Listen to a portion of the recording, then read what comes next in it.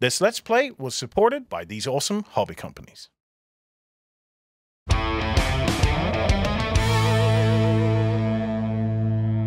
Hello everybody, today we are joined by Cubicle 7's lead designer for Warhammer Soulbound, Emmet, and Emmet is going to be running us through our first ever game together.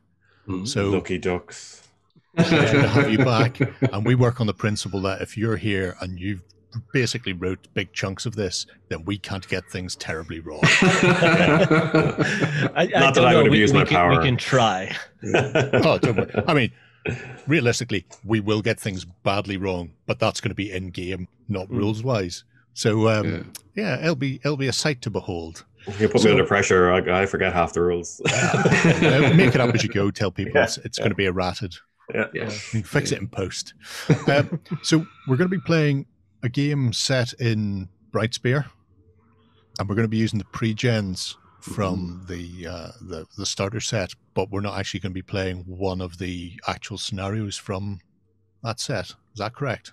Yeah, so basically we'll run this canonically after the events of the starter set, right? Where the binding has already been in Brightspear and solved the mystery of the Faltering Light adventure, and this adventure draws on one of the adventure seeds we have in. I actually think it's in the Cities of Flame, the GM screen book, and I've combined it with another adventure that we have to get something nice and succinct and punchy and give you guys a good experience.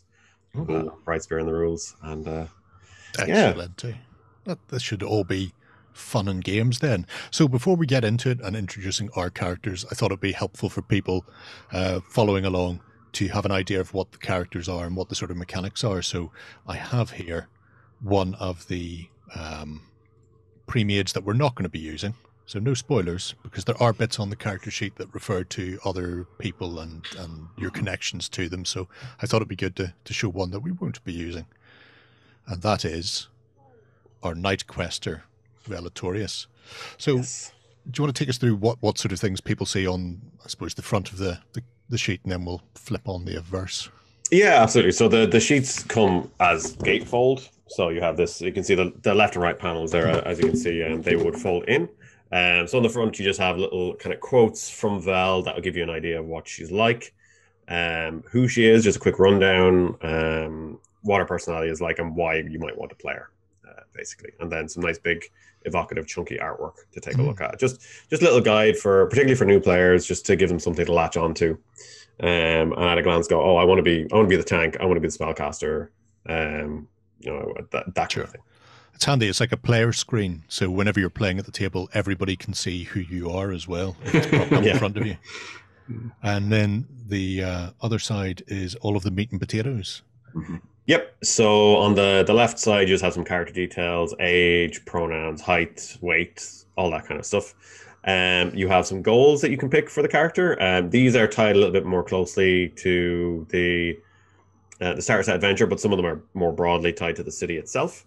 So you can pick one or all of them if you wish. Then connections we have between players. Again, you could pick all of them, but there's one tying, say, Vel to each of the other four pre-gens, and you have the same on the other pre-gen sheets where they each have a connection with someone. So you could pick that connection or just have all of them, which is just a nice way to jump in and go, oh, I have this relationship with this person that immediately gives me something to latch onto. And then, again, you have secrets down the bottom, which just give you a little bit more role-playing flavor that may or may not come out during play. Again, pick one or all, depending on how secretive you are. And at the bottom, you have your gear and currency, which includes your money, which is your drops of Aqua Guaranis. So in the Age of Sigmar, particularly in Akshi, they instead of coins, they use this because there's a realm of metal. So metal starts to lose its value, and you can just nip to a realm and just pick up all the gold hanging around. So the Akshi in particular uses Aqua Guaranis, which is this magically infused water from the realm of life. So you have people who will actually have divination plates that can check the quality and purity of the water, and it's actually magical water, not just regular water. Yeah, the good thing about this is if you get in trouble, you can just drink your money, because it will it will heal you, and you'll recover from injuries and wounds, which is very useful. Basically, it's health potions and currency all in one. That's excellent. In real life, I also drink most of my money. yeah, we'll get into that. And it does act like a potion of strength for our Gerry. Yeah. And then we have the main body of it then, I suppose, with the stat blocks. Yeah, so you have your body, mind, and soul. We have 3 attributes in Soulbound. Body is, it's your physical strength, your toughness, but else your like body awareness and agility as well. Your mind is your problem solving and intelligence and quick wit.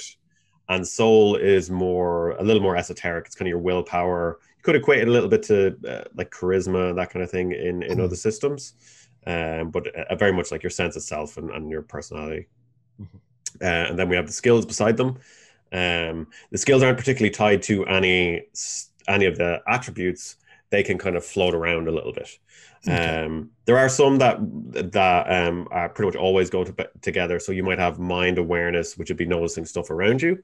But then you could also make a soul awareness test, which would be about like getting a feeling or sense of something spooky nearby. So you can do that. You can kind of mix and match some of the skills. You can have training and focus. So I should say it's a D6 dice pool system. So if you have body 4, it means you're rolling 4 dice with a body test. You can have training and focus. So Vel has training in athletics. She has 1 training in athletics, which means it gives her an extra dice. So if she was making a body athletics test, she would roll 5. And then you have other skills where you'll have focus, which is a little +1 that you can use to modify one of your dice. So on Vel's weapon skill, say if she makes an attack, if she gets a 3, she can use that +1 to bump it up to a 4. That kind of thing. And are the dice difficulties always set, or do they fluctuate as well? So if you're rolling 5 dice, is it always 5 on 4s, or could it be heading on 6s or whatever? Yeah, it does vary. So by default, it's usually what we call the difficulty, which is the first number, difficulty 4, and then difficulty 4-1 would mean you need you need a 4 on 1 dice. But it might be 4-3, which would mean you'd need 4 plus on 3 dice. On 3 dice, yeah. So 4 up on 3 dice. So sliding scale in 2 directions. I'm going to roll so many ones. This is going to be hilarious for all involved. Yeah, it's okay. Not for the rest of the party. There's no critical failures. It's all good. Oh, yeah. The other little thing there is your natural awareness is just kind of your general awareness of things around you and what goes noticed or unnoticed. Val's isn't great. Then you have your talents, which each of them will have kind of a species bonus. So your Stormcast Eternal has their own species bonus. Your Sylvaneth will have one where they're armored. Humans have one, that kind of thing. And then your various talents, each of which will do different things. And then down the bottom on the combat abilities, the way combat works is it's a comparative difficulty. So you have your you have melee, accuracy, and defense. So melee there is the column with the hammer, accuracy is the kind of crosshairs, and defense is the shield. So it rates from poor up to extraordinary on those. So what you do is if you're making attack and Val's melee is good, if someone's defense is average, then it's easier for Val to hit them. So it will be a 3. So if you look to the bottom right there, on the sheet, you can see the attack DN, how they compare against each other. So if you're 1 step higher, it's DN 3. If you're 1 step lower, it's DN 5. If you're 2 steps higher, it's 2. If you're 3 steps higher, yeah. So it means that even no matter how bad you are, you can always hit on a 6, which is good. And there's always a chance to miss because you can always get 1s. I will. Don't worry. Yeah. Initiative is where you act in combat, like a lot of other systems. Soulbound uses static initiative, so you're just ordered how whoever has the highest initiative.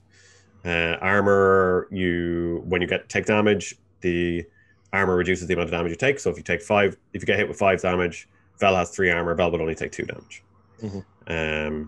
The metal allows you to take extra actions and things. We'll get into that when we're actually playing through the game. Often used to power miracles or prayers for the priest type characters.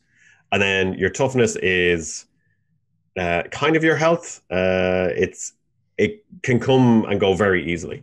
I kind of liken it to a shield that recovers when you take a short rest. So Vel has 9 toughness. It's when your toughness goes down, then you start to take wounds. So toughness is easy to get back. Wounds are not. Wounds take a much longer time to get back. So it becomes a bit of a war of attrition. So, you might take a wound in one fight, which isn't a big deal. When you get to the next fight, your wounds start ticking up. You might have your toughness back, but your wounds don't. So your wounds come back, your toughness comes back, your wounds don't really come back. Okay. And then we have a handy dandy sort of quick reference for the players on the right there explaining absolutely some of what's there in a fairly accessible form. So that is what we're going to be playing with, more or less.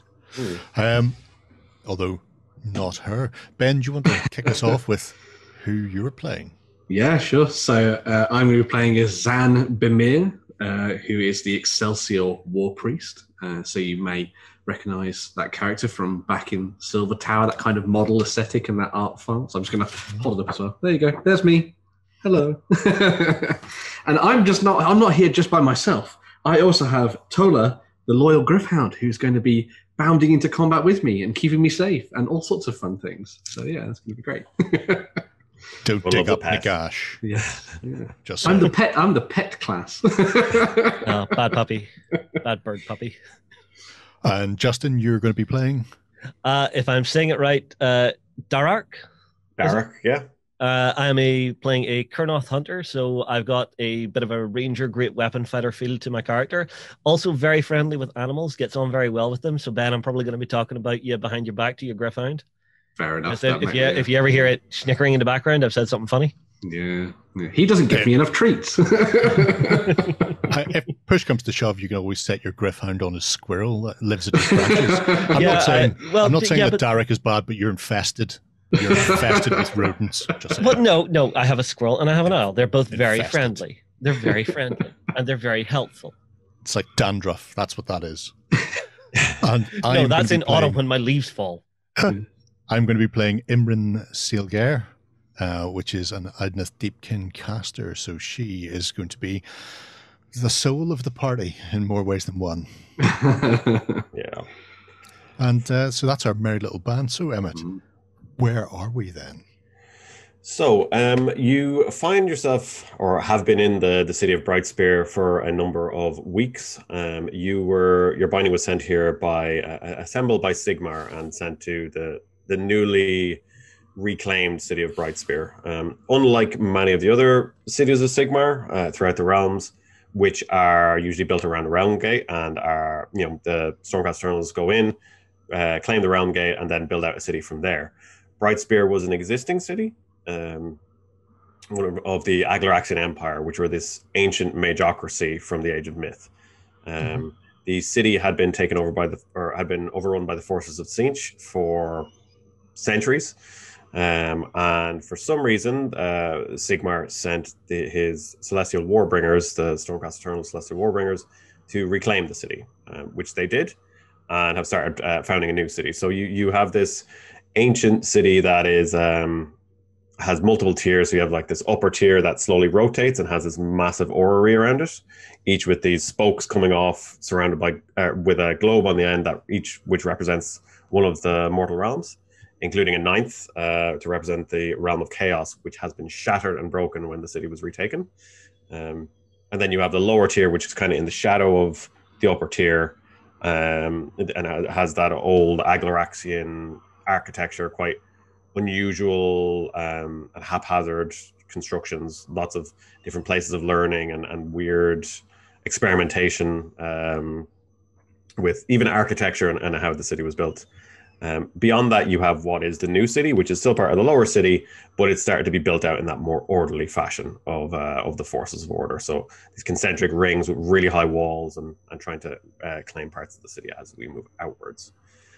So you were sent here to try and relight the beacon of Brightspear, the tall spear at the center of the city. You did so during the events of Faltering Light.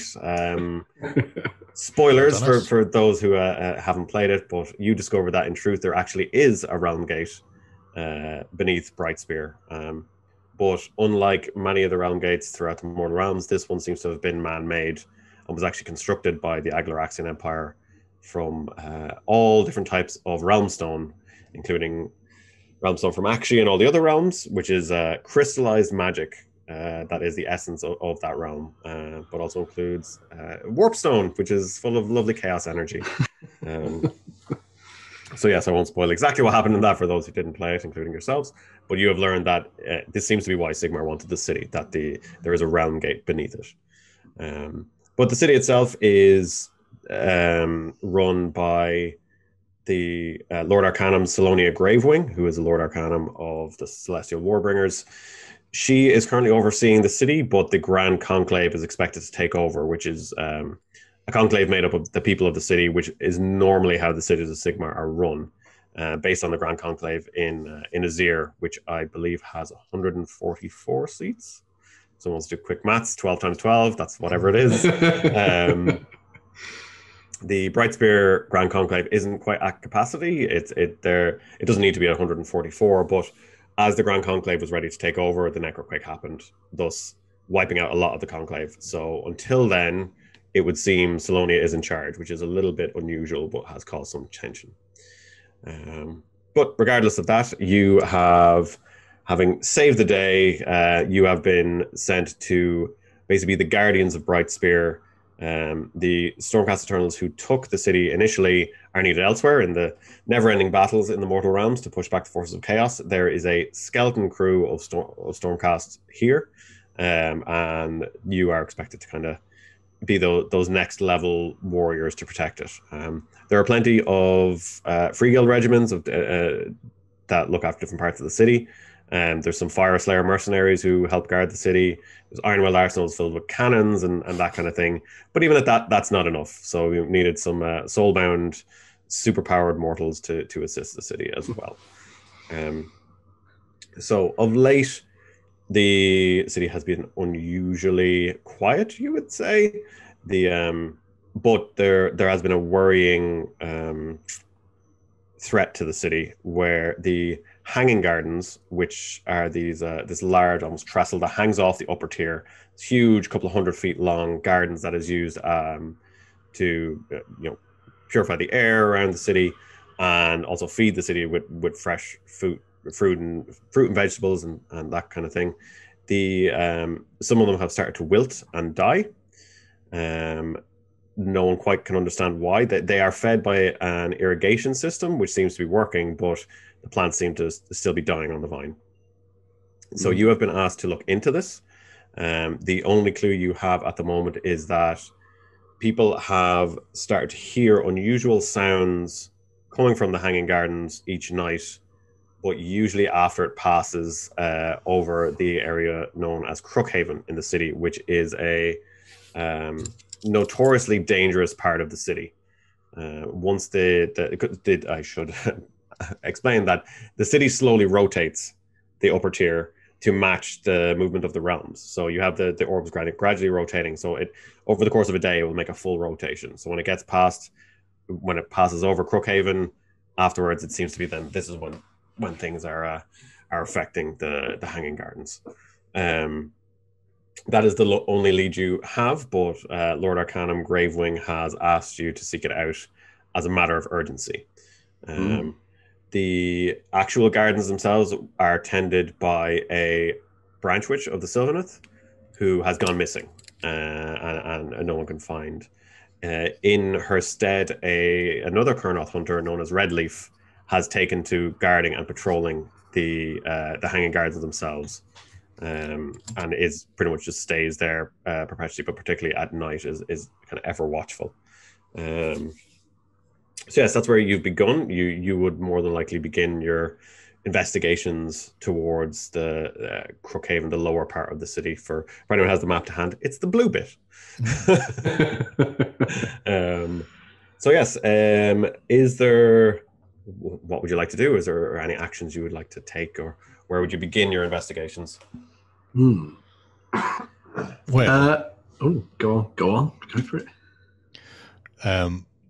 Obviously, we know that we're seeing some sort of issue whenever it goes over Crookhaven. I would suggest we go to the gardens first at that time, because I want to see if there's anything arcane or magical causing it. In that way, but at least we'd know for definite that there is a connection between the gardens and Crookhaven, rather than it just being a false lead for us to follow. It would also give Dryak the opportunity to speak to Redleaf and see if he knows anything about the missing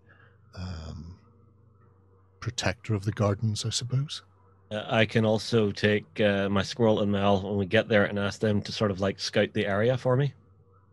Yeah, we could do that. Yeah, if we wanted to go to the gardens first, I suppose. Yeah, I agree with this. Or is Crookhaven better? I don't know which one. I think for information gathering, we've got a couple of potential leads in the location and the guardian that's there. Cool. In that case, then I suppose we shall head up to the gardens first before we investigate Crookhaven. I suppose, just to see if you can get any leads out of Redleaf. I guess. Mm-hmm. So, yeah. Sure. We do want to time it for when it's passing over Crookhaven. So if that means waiting until immediate death. You know. I mean, who knows? There might be a bad smell. You know, there's maybe just we see some magical energy flowings. I do have the witch sight. Mm-hmm. So. Yeah, can do. So you make your way to the upper tier and can head across to where you know the gardens to be situated. The upper tier is definitely much more well-to-do. Almost, it's a lot of the buildings here have been rebuilt using white marble stone from Azir, rebuilding on the old structures of the Agrax Empire, or destroying them completely and building new, more Sigmarite structures. A lot of the buildings have been adorned with the twin-tailed comet and that kind of iconography. There's plenty of people moving around wearing this kind of light silks to stave off the action heat.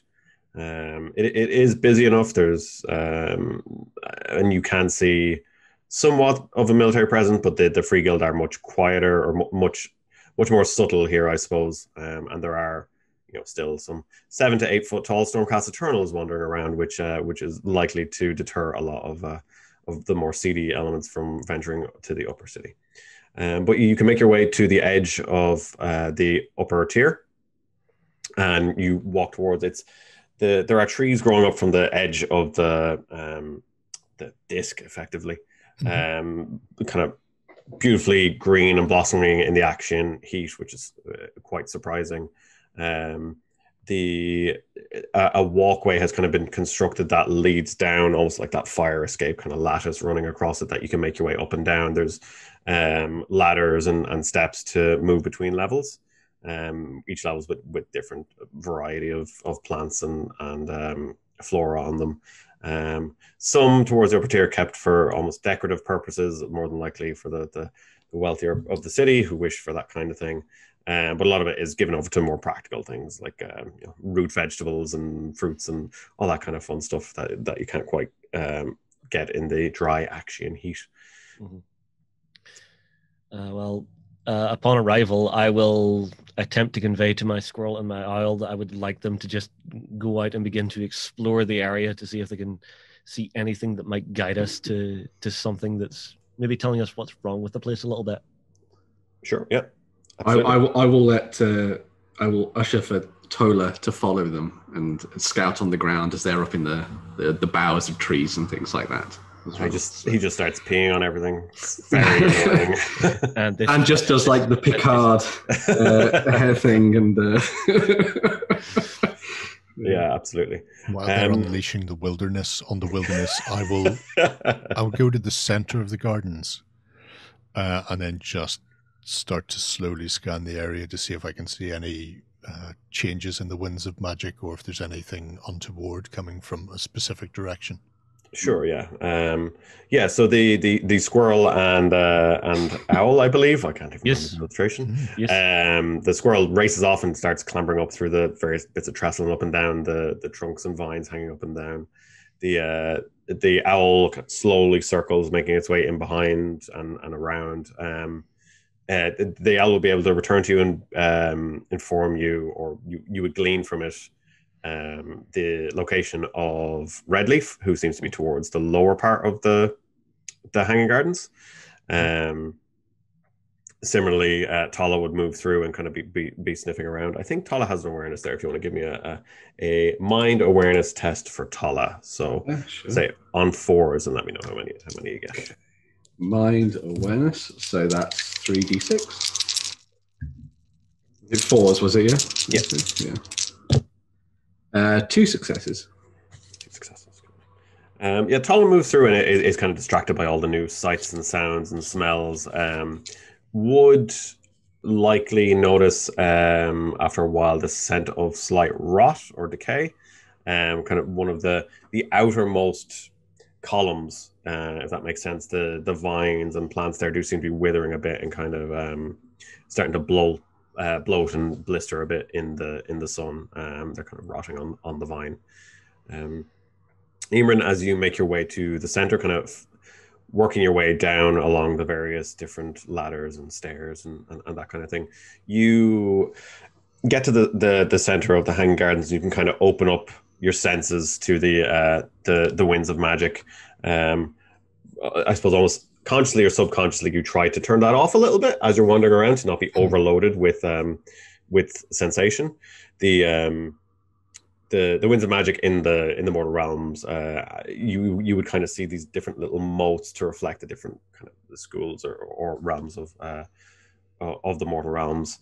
The Akshi is obviously just has a latent, these kind of bright, vibrant orange motes that just drift around just the very nature of the realms. You would know if you were to move further towards the edge of the realm where it gets even more concentrated, they would grow brighter and stronger and almost be blinding. Where you are now, though, kind of as you open up your senses to it, you see just these vibrant, almost like firefly, like bright, vibrant green motes just flowing around and moving through with the red that kind of just lingers there. There's obviously a lot of jade magic that has been used here, and you would know that there are a number of wizards from the college who do regularly pass through here, maybe once a week, and kind of imbue the gardens with essence. There is an irrigation system, but it's almost topped up by to ensure the stability of it by these jade battle mages or wizards that come through here to work through it. If you want to actually give me a mind awareness test, I would say DN5 and let me know how many you get. 1. Better than average. Yeah, you would notice that there are, as you move towards that kind of almost rotten column, the vibrant green lights or motes of magic do dwindle slightly, or are not really taking root, pardon the pun, in the plant life here. But beyond that, you can't really see why that would be the case. But it doesn't seem to be. It's almost like an oil and water thing where they aren't really latching on to the plants themselves to kind of imbue them with that life. Okay.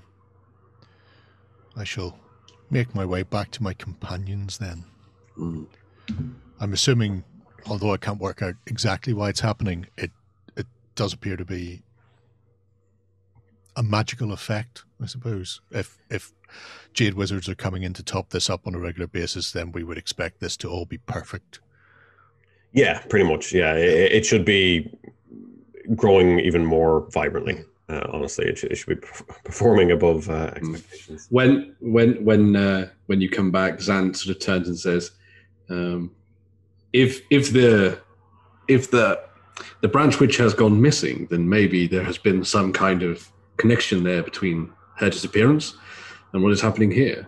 There may also be some issue with the manner of her disappearance. If it was potentially a violent one, then perhaps the trees and plant growth around here is reacting to such a thing." It's certainly possible. Has anybody spoken to Redleaf yet to see what he has to say about her disappearance? Not yet. My owl has found him. Everything in nature has its roots. Perhaps we'll find it with him. Lead the way then, Darak. I will just walk off towards him very slowly. I'll follow Darak's footsteps. So, yeah. Cool. You can make your way down through the hanging gardens towards the bottom, and sure enough, quite quickly, you spot Redleaf, who stands out simply for the fact that he has bright red leaves, almost with some, like cherry blossoms, almost running through them. As you see him, he has, similar to yourself, Derek. He has a long bow carved from wood with this. Almost like 5 foot, 6 foot tall, great bow type thing, and a larger blade on his back. As he looks around, he would see you and kind of kirk his head. He has, those harsh visual features of the Sylvaneth, which creak slightly as they move. He doesn't seem to pay much attention to the other two, but as you walk up, he kind of nods slowly with the kind of like the bark kind of creaking, and just kind of keeps his eye out. I'll look at him and say, we've come seeking the source of the sickness in this area. When did it begin? Where did it come from? Which tree was affected first? He kind of looks at you and quirks his head. Joy Branch disappeared 2 sunsets ago, and he kind of like slowly moves, like follow, and just kind of like slow plodding gait towards that column of the slightly decayed plant life. As we're walking, I'll look across at him and ask, what was her health like before she disappeared? Was she well? He kind of nods, like, well, filled with the gifts of the Ever Queen. He kind of leads you to the column and kind of just slowly moves his hand out and gestures. And you can see, sure enough, as you move further down the column, it's almost getting more and more wilted and decayed. But then towards the very base where it is, it's almost like it's completely petrified. It's just white, and all nutrients and life have drained out of it, and it's just this white gray. You can see even like when a strong wind blows past, it kind of like cracks and splinters into ash that just drifts into the air. I will reach my hand out towards it to see if I can perhaps sense the life force within it. Yeah, absolutely. Give me a soul awareness test. Let's do DN4. Let me know what you get. Awareness is 0, so just uno dice. No dice. 1 dice. Oh, 1 dice, great. Yeah, I got a 1. No good. I got a 1. You kind of reach out to touch it, and sure enough, as you do, it pretty much like cracks and breaks and just turns to ash and drifts away. There's no real sense of life to it at all. It is dead and unrecoverable, you would imagine. I will look to my companions and just tell them the life has fled from this branch. Zan will look up at Redleaf and bow respectfully and be like, you speak of Joy Branch, the branch witch. Do you know the circumstances of her disappearance? Was there any sign of what happened two nights ago? He kind of like moves to you and almost towers over you, just looking down on you. Not purposely intimidating, just kind of accidentally due to his sheer size. But he kind of like turns his head to Tala and quirks and almost seems to smile. He kind of shakes his head slowly. I was beyond the walls. I returned to find her missing. And he kind of looks, I suppose, to both of you. Like, here. He kind of moves closer into the branches and pushes them aside, and you can see they're kind of like on a metal frame that has like a lot of holes in them, basically. And they find it, you would know, it's essentially an irrigation system with water flowing through it. I'm sure if the water is still flowing, but it doesn't seem to be doing anything. It's just kind of trickling down and just kind of falling to the ground and drying out. My character will quite low to the ground now, so you're about maybe like 10 or 20 feet off the ground towards the lower tier. You know, as it gets around to a certain point, there are like basically like platforms where you can get off if you want. My character will look across at Redleaf and ask, can you remember what position the city was in when you returned? Do you mean like rotation-wise? Yeah, which sort of area of the city it would have been over when he returned and found she was missing? He kind of quirks says, and looks up. Haish was in ascendancy. He kind of turns towards the spheres that rotate, and you can see like Hish and Olgu kind of rotate around each other. Mm-hmm. He would basically be implying it was about sunrise, as they were kind of cresting over one another, bypassing each other. Mm-hmm. So yeah, he would have come back at a sunrise. Okay. Zan's just going to try something. So he looks up at Redleaf and he says, would you permit me to try and use the light of Sigmar to aid these plants? Maybe my healing powers gifted to me by the God King can help you. He quirks the head the other way, and he does pause for quite a long moment. And kind of seems to look around at the rest of the city and steps back. It's like, I will leave it to the God King to try. Seeming like, yeah, well, if my God can't do it, then... Darak's basically giving him the side eye right now. Sigmar's number one fan here. You're embarrassing me in front of the other Sylvaners. So I'm going to give it a go with my miracle healing spirit and see if anything happens. So it's a DN51. So that's 4 successes. There we go. Nice. Yeah. I wasted that roll. Yep. In the heat of battle, you will all get 1 hit point back. Yeah. You, sure enough, like feel the power of Sigmar kind of flow through you and towards the plant life. You've never really tried to use it on, I suppose, plant life rather than people, but it should pretty much have the same effect. Not quite as effective as like one of the miracles of Alariel or prayers of Alariel or the Jade Wizards might be able to do. But the magic just seems to wash into it, or the holy power seems to wash into it, and not really take effect, and just almost like it's repelled, like the kind of oil and water type situation where it just seems to flow around it and almost ignore it as if it's not a living thing. Well, this is most disconcerting if the power of Sigmar cannot even help. Let me just try my hammer. Just real quick. A little bit of wrath. Darak's going to look up at Imran and ask, what does the water tell you? What does the water tell me? Is that if you put your hand in it, you'll get wet? It's a very Ivaneth way of viewing things. You are the water mage, so... It's not how that works. It's not It's how any of an that etheric works. sea, thank you very much. Okay.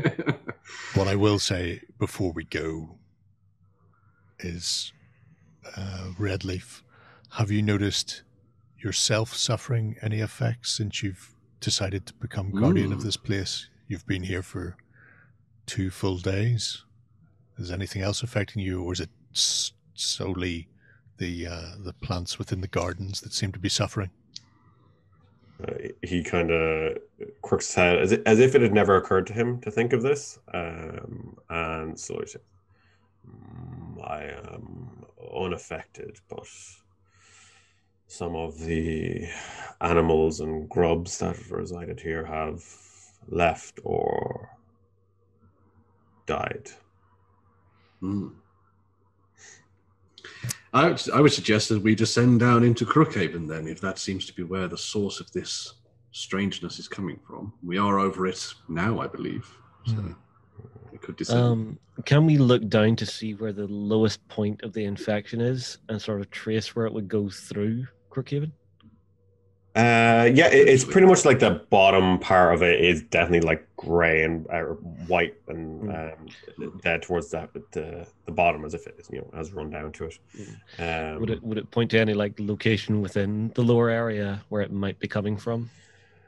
It'd be hard to tell because it passes over so many, but I suppose you would have various different points that potentially people could try and jump on or leap to it from some of the taller buildings, maybe, or even throw something or that kind of thing towards it. It would be hard to tell. The Crookhaven is a bit of a jumble and tangle of buildings and alleyways, which is why it's favored by criminals.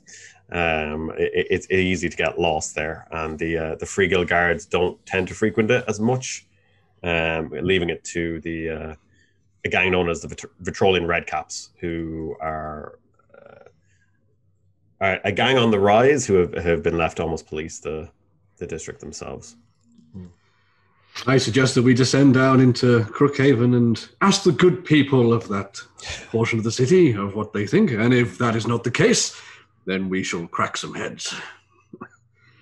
Moment. Thank Bradley for his counsel. He nods and head off towards the nearest step-off point, I suppose. Yeah. I'm going to. He just says, "I will remain here," and that's you. And just kind of turns back to his vigil. Mm-hmm. Notice, Derek, he was not infested with squirrels. I need to get my squirrel before we go.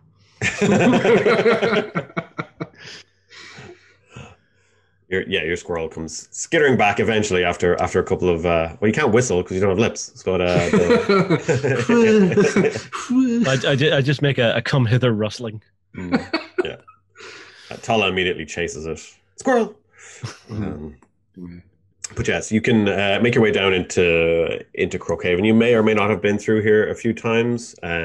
Zan is actually from Brightspear, so may know the area a bit more. May have tried to preach the word of Sigmar here at some point. There are a number of locations and things around here, but as you descend kind of onto this rickety step that leads down into Crookhaven, which wouldn't be the most popular place to leave the Hanging Gardens. You do know other parts of the city. There's almost restaurants that the Hanging Gardens pass over, but not here. The city it's in the shadow of the upper tier pretty much throughout the entirety of the day. Unlike other parts of the city, the light of Hish doesn't really get here.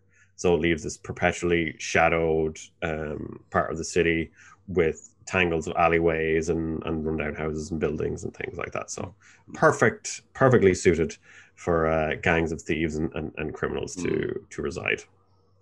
Do I know a particular tavern or that I have frequented before to deliver the word of Sigmar that was a little bit more receptive to my calls? Or they didn't immediately throw tankards at your head.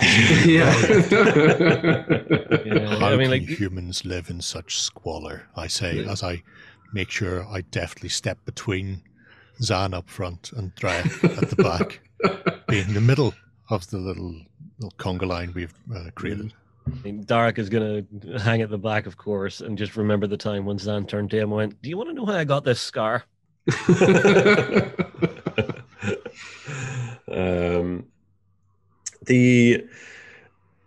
There wouldn't be too many places around. There's a gambling den called Valor but that moves around the city. It's actually quite hard to find. You have to be in the know to actually find it. There's one pub, possibly might have information, but might be the roughest pub in Brightspear and Crookhaven and therefore Brightspear, which is called Wormfoot's. As well, but other than that, there's. Was I right in hearing that there had been sort of like cries heard from Crookhaven at night? Was it?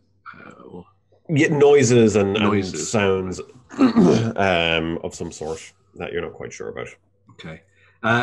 Zan, being the pragmatic individual that he is, will find the nearest citizen who doesn't look too annoying, and will go up to him, point his hammer at him, and be like, "You, citizen of Brightspear, we have heard of strange noises down here in Crookhaven during the night. Can you tell us of this?"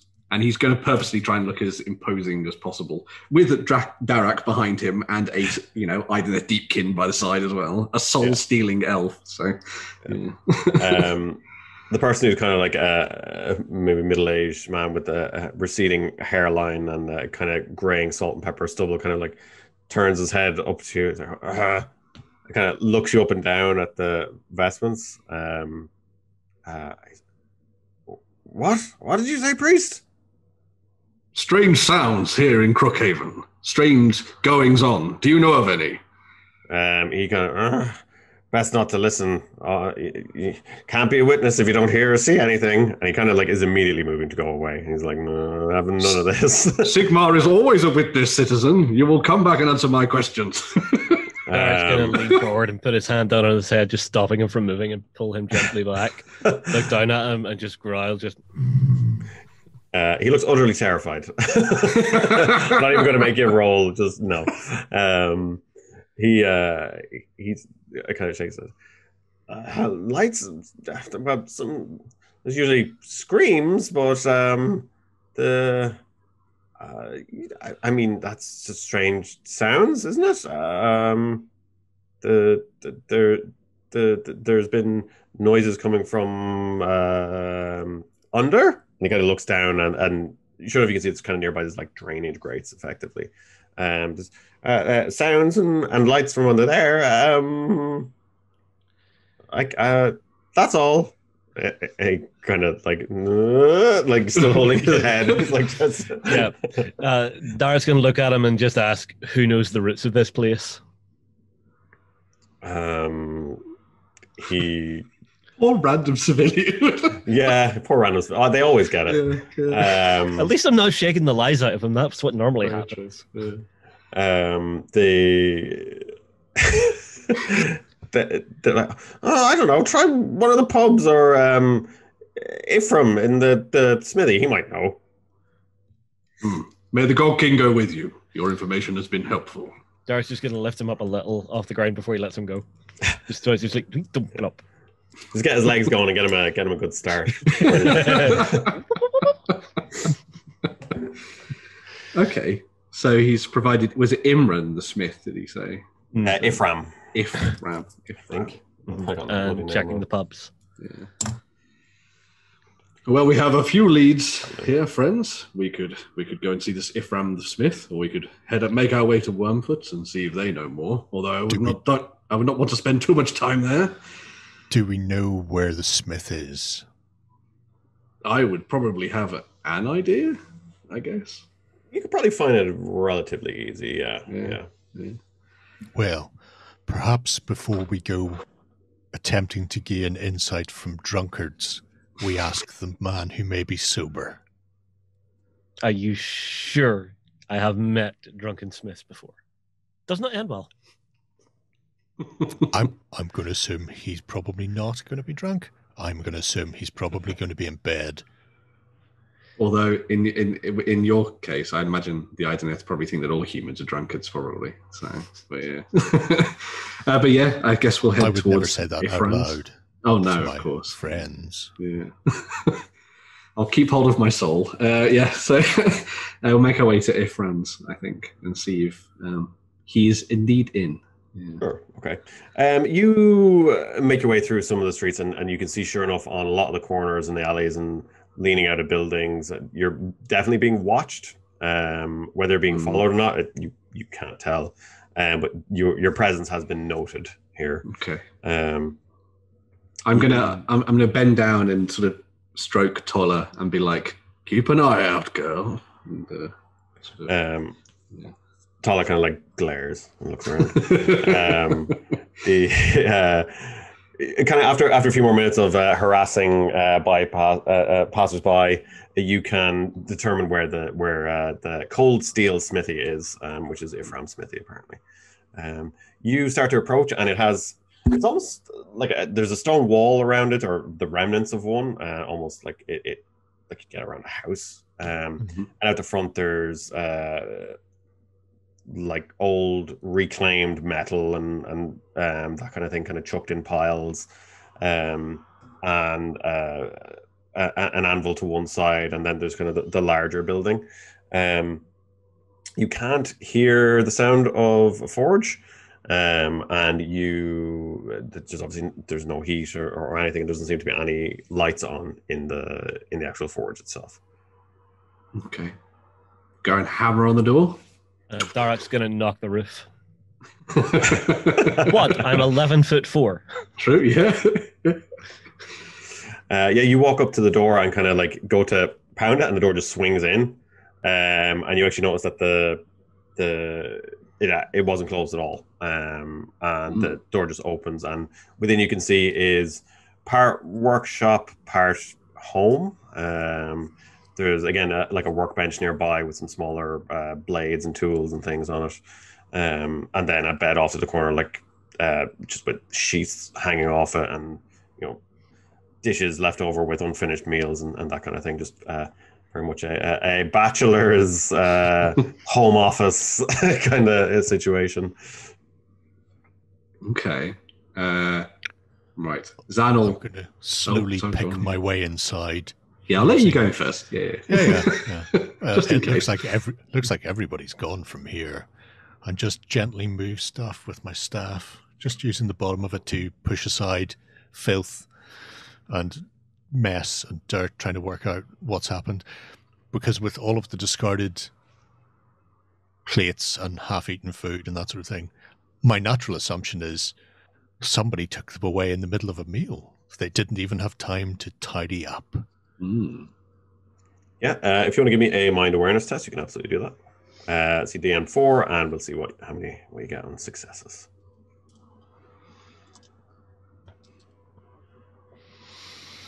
1. Nice. 5 dice every time, by the way. Oh, God. Yeah, Emmet has a really high mind. I rolled. I remember I was doing a test and I had like 86 and I didn't get above a 4 on something. It was just preposterous. But anyway, yeah, you have a look around. You can't see anything in particular. You would notice there's like a small pouch with a few spheres or files of aquagranus kept in them, and a little dropper with them as well for measuring out drops. I'll take that in case we find the poor smith later and they're injured. Yeah, I'd say 17 drops there. You can't see anything in particular as you're looking around. You do notice you kind of feel the actual back door itself to the place seems to not be locked either. It's closed over but not locked. Beyond that, you can't really make out any signs of a struggle or anything like that. There are some things here you would expect him to bring with him if he was going anywhere, such as the money, known Crookhaven, probably a blade, but there's a couple of weapons around, so he might have one with him. I'm gonna let Tola sort of sniff around, see if they can sniff anything out from inside the room. And I've got Zan's taking his hammer out just in case. Sure, yeah. Meanwhile, outside, Darak is going to just scout around the dwelling to see if there's any signs of, struggle or anything like that, any scuff marks on the ground. Oh, yeah, you're not going to get inside here, are you? No, I don't fit. Yeah. So, Darak, if you want to give me either mind awareness or mind survival, if you want to kind of look for footprints and stuff. It's 4 dice. And Tala can do the same, give me mind awareness. I got 2. Nice, okay. What was the DN, sorry? Oh, DN4, sorry, yeah. DN4. 2 successes for me, for Tola as well. So. Tala kind of moving through would kind of give that sniff of her beak, and would move towards the front door and then the back door and kind of be sniffing at the where the handle would essentially be. Kneeling down to see, you would actually see the wood and metal has been burned or melted away, and that's how the door was open and just kind of pushed over. Okay. Darak, as you're outside, you move around to the back, and there's another smaller workshop out there. You start to hear like kind of rhythmic banging and clanging, very, very muted, but you can't quite make it out. As you move around, you can actually see the workshop is slightly caved in on itself a little bit. And looking within it, you can see that beneath it, there's actually a huge sinkhole that leads down. And from what you can tell, the very muted sound is coming from down there. Mm. As you notice that, you hear kind of this piercing scream from back towards kind of where you were, or where you would have passed through a little while ago down the streets. Clearly just gonna jog back casually to have a look and see what's going on. Sure, yeah. You kind of look down and you can see kind of through the tangle of buildings, you can see there seems to be like a crowd moving or gathering around an area, but you can't get a full view of it without from where you are, just because of the nature of these kind of like jutting out, haphazardly put together buildings and architecture. I will call to the other two inside the house. Something's going on. Get out here, and then begin to move towards it. Yeah, I'll follow Derek. Yeah, cool. Onwards and upwards. Yeah, you make your way to kind of quickly down the street, and sure enough, push your way through the crowd. As you get closer, Derek in particular, you would see Redleaf, but as you get closer, you notice that he's not moving, and his bark has actually turned white. As you move closer, he's kind of like mid pose, and one of his arms has like snapped and fallen to the ground, and he's just turned like completely white, frozen in place, completely petrified. And there's like pretty much a crowd around watching. Yeah. I mean, like I'm gonna stop and hang back from him because I don't want to catch his cooties. I will let the other two go inspect. Yeah, I'll barge through the crowd and get to where eventually see Redleaf petrified, I guess. Is there anyone like directly in front of Redleaf at this point that looks like someone who's spotted? No, they're kind of giving him a wide berth. People would be like, Sylvans would still be quite unusual, so people would give them a good bit of space. They still are a quite alien thing to see in one of the cities. So as a rule, you would notice from being around Dark, people tend to move around him. But yeah, these people are kind of like backing away and kind of made almost a circle around just to go. Right. From my vantage point of being taller than every single other person around me, can I see anyone trying to like sneak away? Sure. Give me a mind awareness or soul intuition, whichever you would prefer. Just check. Yeah, I'm just gonna go for the mind awareness. DN4, yeah. I got 1 of them. Nice. As you look around, you can see there's a couple of people around. A lot of people here tend to look a bit shifty, but they're also well used to seeing horrifying things, and a lot of them are like, "Oh, it's the new gossip. Let's go and take a look."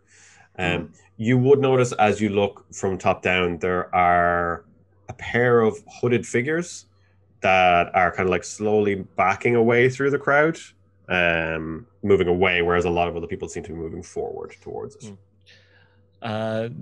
Basically, Darek will point out and go, "You two stay where you are," and I'm hoping if they run, I'm basically going to be charging after them.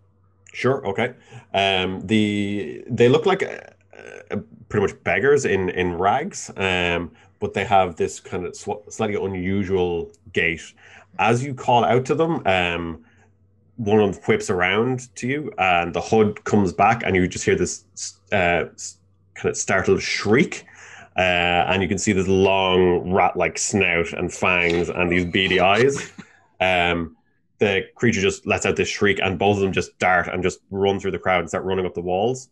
From within the crowd as well, you see a number of these hooded figures just race down one of the streets and just start to run. Okay, I'm going to draw my great bow and try and just like pin one to a wall. Okay, cool. So what we have going on here is a chase scene.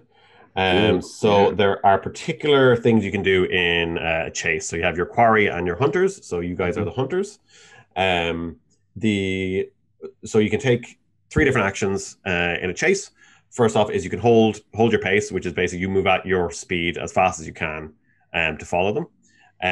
You can slow down, which is you move and you take an action like firing a bow or casting a spell or something like that. Or you can break off, which is just you give up the chase, or it happens if you get knocked prone or restrained or anything like that, or mortally wounded. So I'll let you guys I'll let you guys act in initiative order and decide what you do. They are a couple of zones away from you, so we use kind of abstract zones, which are roughly about 30 feet. But it's generally broken up by natural breaks in the environment, like a doorway or that kind of thing. So what we'll do is we can start from the top of the initiative. I will say, because Imran and Zan couldn't see the figures, I'll let Derek go first, and then we'll start from the top again. Cool. Okay. So I'm basically going to go slow, aim with my great bow at one of them, and take a shot. Sure, absolutely. Okay. So comparing against the DN, what's Derek's accuracy? Accuracy is where my skills Should be good. It'll be down in the Combat combat abilities? abilities. yes, my accuracy is good. Okay, so the gutter runners' defense is, spoiler what they are. Whoops. Definitely not gutter runners. Defense is average. Technically squeaking, they're wall runners right now. True, yeah. Technically squeaking. So it's average, which is one step below you. So to hit him, you only need threes. So 3 and up will hit. Okay, so my great bow is 46 with a focus of +1. Yep. So I've got all 4 land without using focus. Nice. Okay. Ooh, yeah. And what's the damage? Damage one plus? is one plus strength. 1 plus One S. plus S. So S is the amount of successes you got. So you got 4 successes, did you? Yeah. Okay. You basically like draw one of your balls from your little quiver or quiverling that you have, and just fire, and it like arcs over everyone in the crowd, like Robin Hood style, through the gap in these twisting alleys, and just gets the Skaven in the back and just drives them into a wall, because this thing is like a spear. You're basically firing a spear from your bow. Yes. And just drives it straight into the wall, and it's just like face planted against it and slumps to the side. The other 4 don't even really notice and just keep running. But yeah, that thing is dead. And that's the first beep of the show. I beat myself. It's fine. Works for me. Cool. Okay, so we'll go from the top of initiative then and kick off the actual chase scene. So Imran would be first. Cool. So these are already outside of my zone. Yeah, so they are a couple of zones away. I'll find out because that'll be important for you with spells. So they would be 5 zones away from you. Okay. So in that case, I will give chase, assuming they're all moving in the same direction. Yep. Actually, let me just roll for a chase complication and see what happens. It's not great.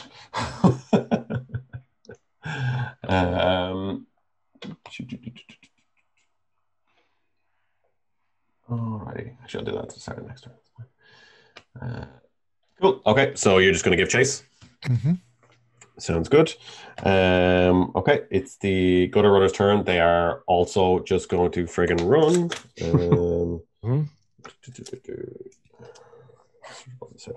Really quick.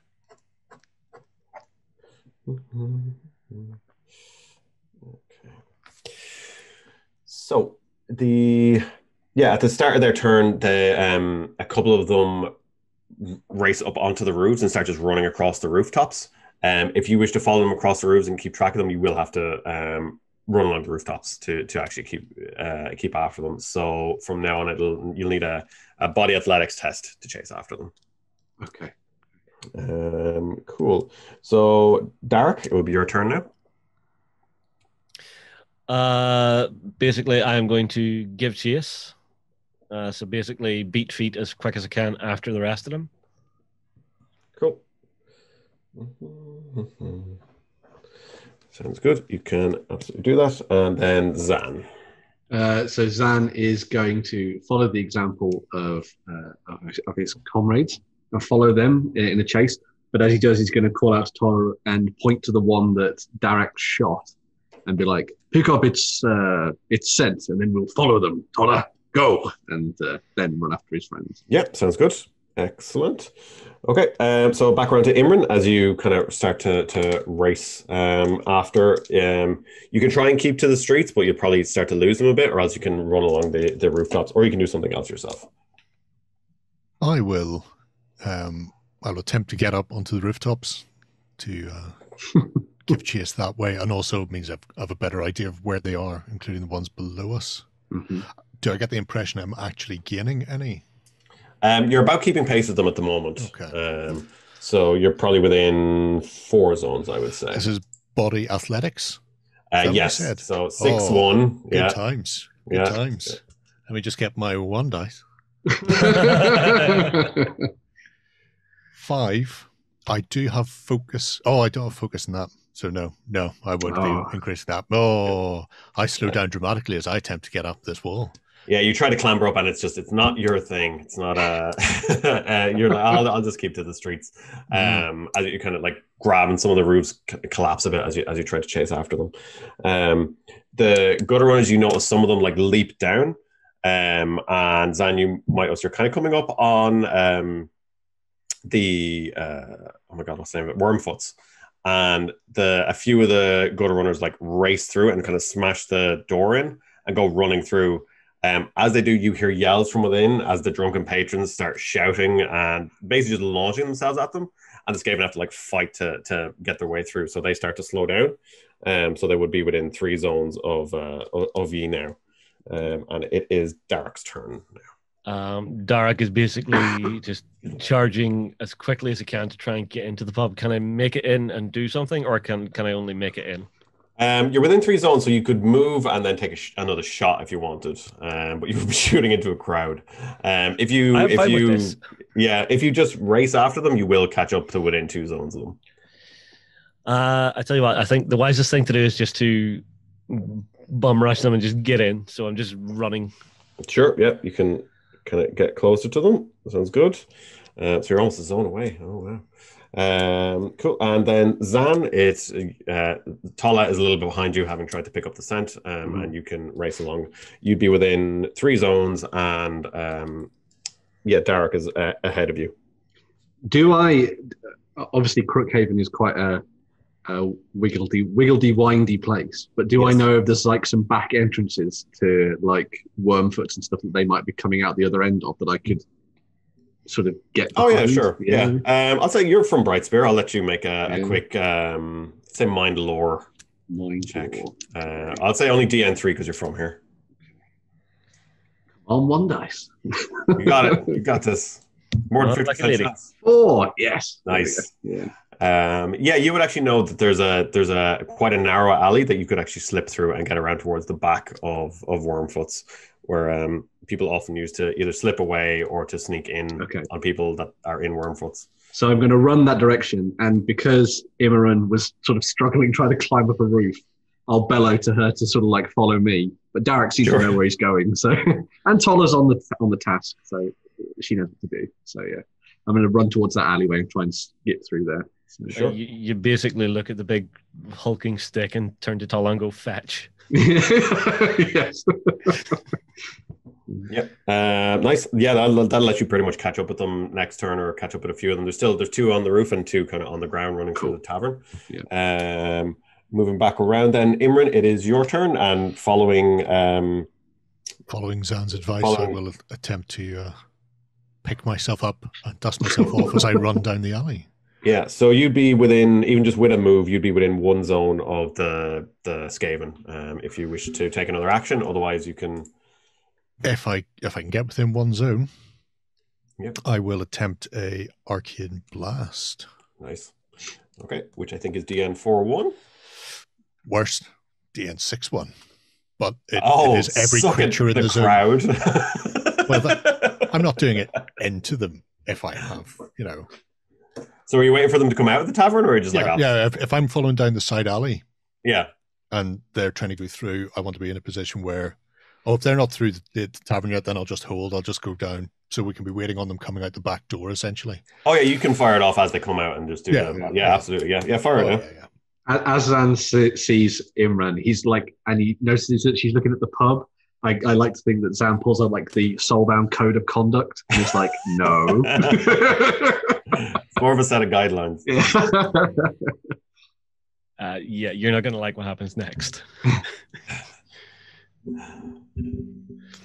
on then, Sylvan Boy. 66. Something. you want to roll for me there? Yep.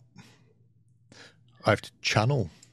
Yes, so you're making a channeling test. So a channeling test, which can go horribly wrong. Everybody It knows can, would be yep. pleased to hear. So, Don't summon an endless spell, that's all. oh, well, I shall attempt my best. I do have one focus in my channeling, so hopefully I'll get, all I need is one. Forward to this. On 6s. There's one. Oh, I thank do God. better than one. No, I can't do that. I'm not even got a 5 in there to nudge Oh, to 2. at least you But- got one vote. but Yeah. I got one. Nice for betraying you. Yeah, so you, the gunners pretty much race out of the pub, having like shoved off a couple of people, and you hear these yells and shouts and bleeps from within. The language is unpleasant. They come running out looking slightly haggard and relieved to be out, and just as they do, the what does your arcane blast look like? Oh, It's like get slammed with a tidal wave or something. yeah. It's like, it's very Aquaman-esque. All of a sudden, a massive splash of water, just like somebody turns a fountain upside down, just crashes down on top of them and then splashes out, Nice. giving us 2 drowned rats. Yeah. They kind of like slam to the ground and just have that horrible smell of drowned rat. Looking quite injured. Managed to pick self up and trying to scamper away, but you are in the same zone as them now. Derek, you're one zone away, either running through the pub. Are you up on the roof? No, I was literally running at the pub.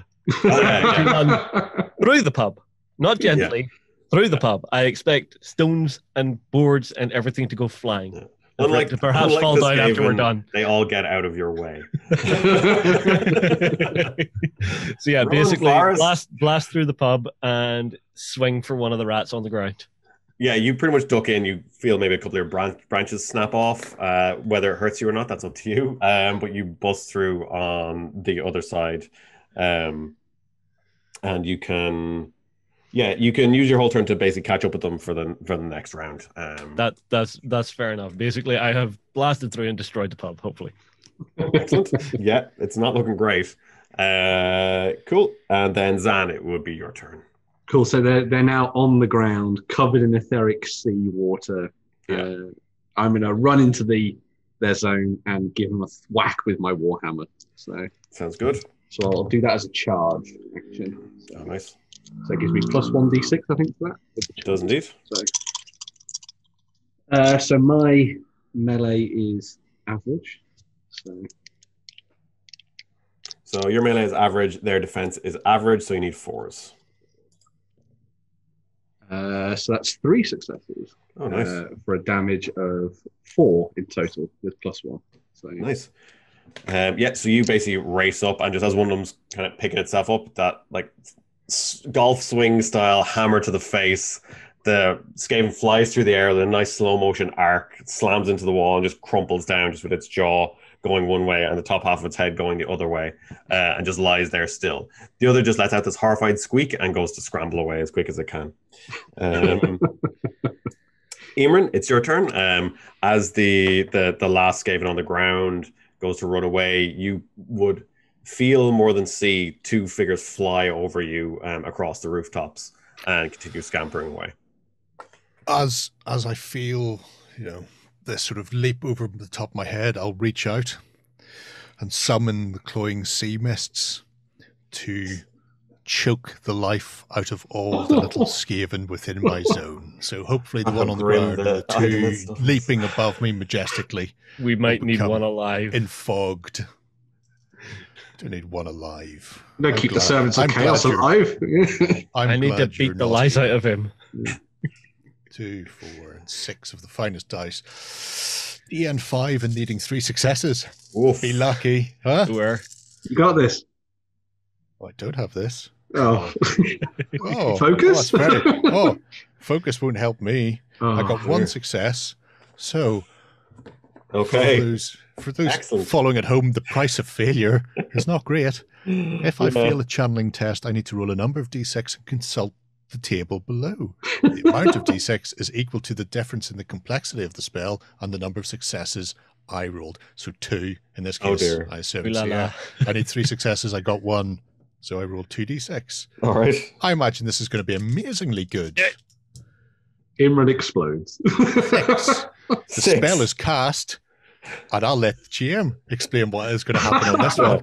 Has the opposite effect of what was intended. So you fill their air with lungs. So the glowing sea mist, I can't even remember what it does. Oh god. I have it here actually. It's not great. I think. It's smothers done, doesn't it? Sorry. Enemies inside the zone must make a DN4 body test or become incapacitated. Excellent. So that's basically going to happen to you. I think Zan and Derek are in a different zone to you, so you're going to need to make that test. Zan can't be too far away because if I was standing in the zone doing this and Zan was in front of me smacking one with his hammer. That's a good point. Yeah, I think Zan should make it as well. You've convinced me. It's only fair.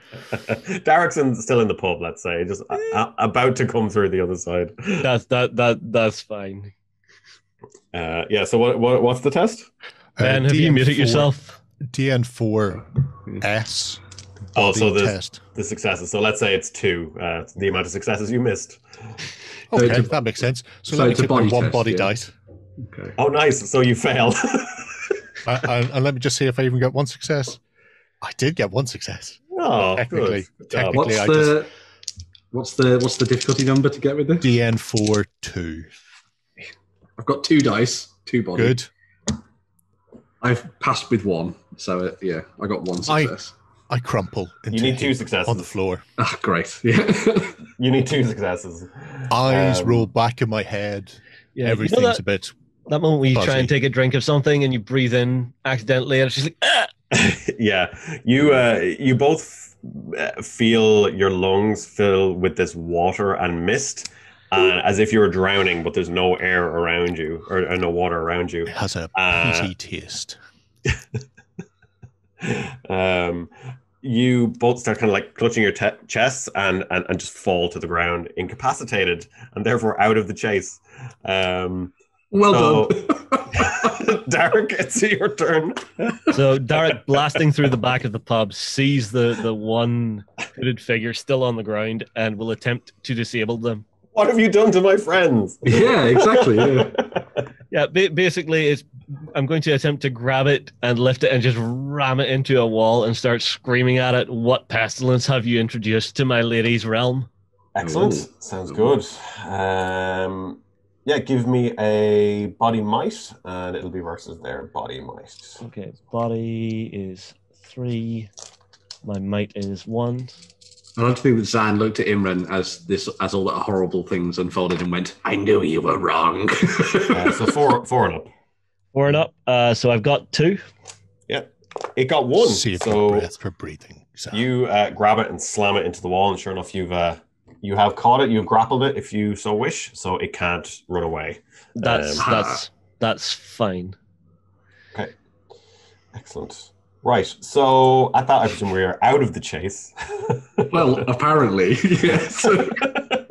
My goal was to capture one the entire time. I'm sorry for all the murder.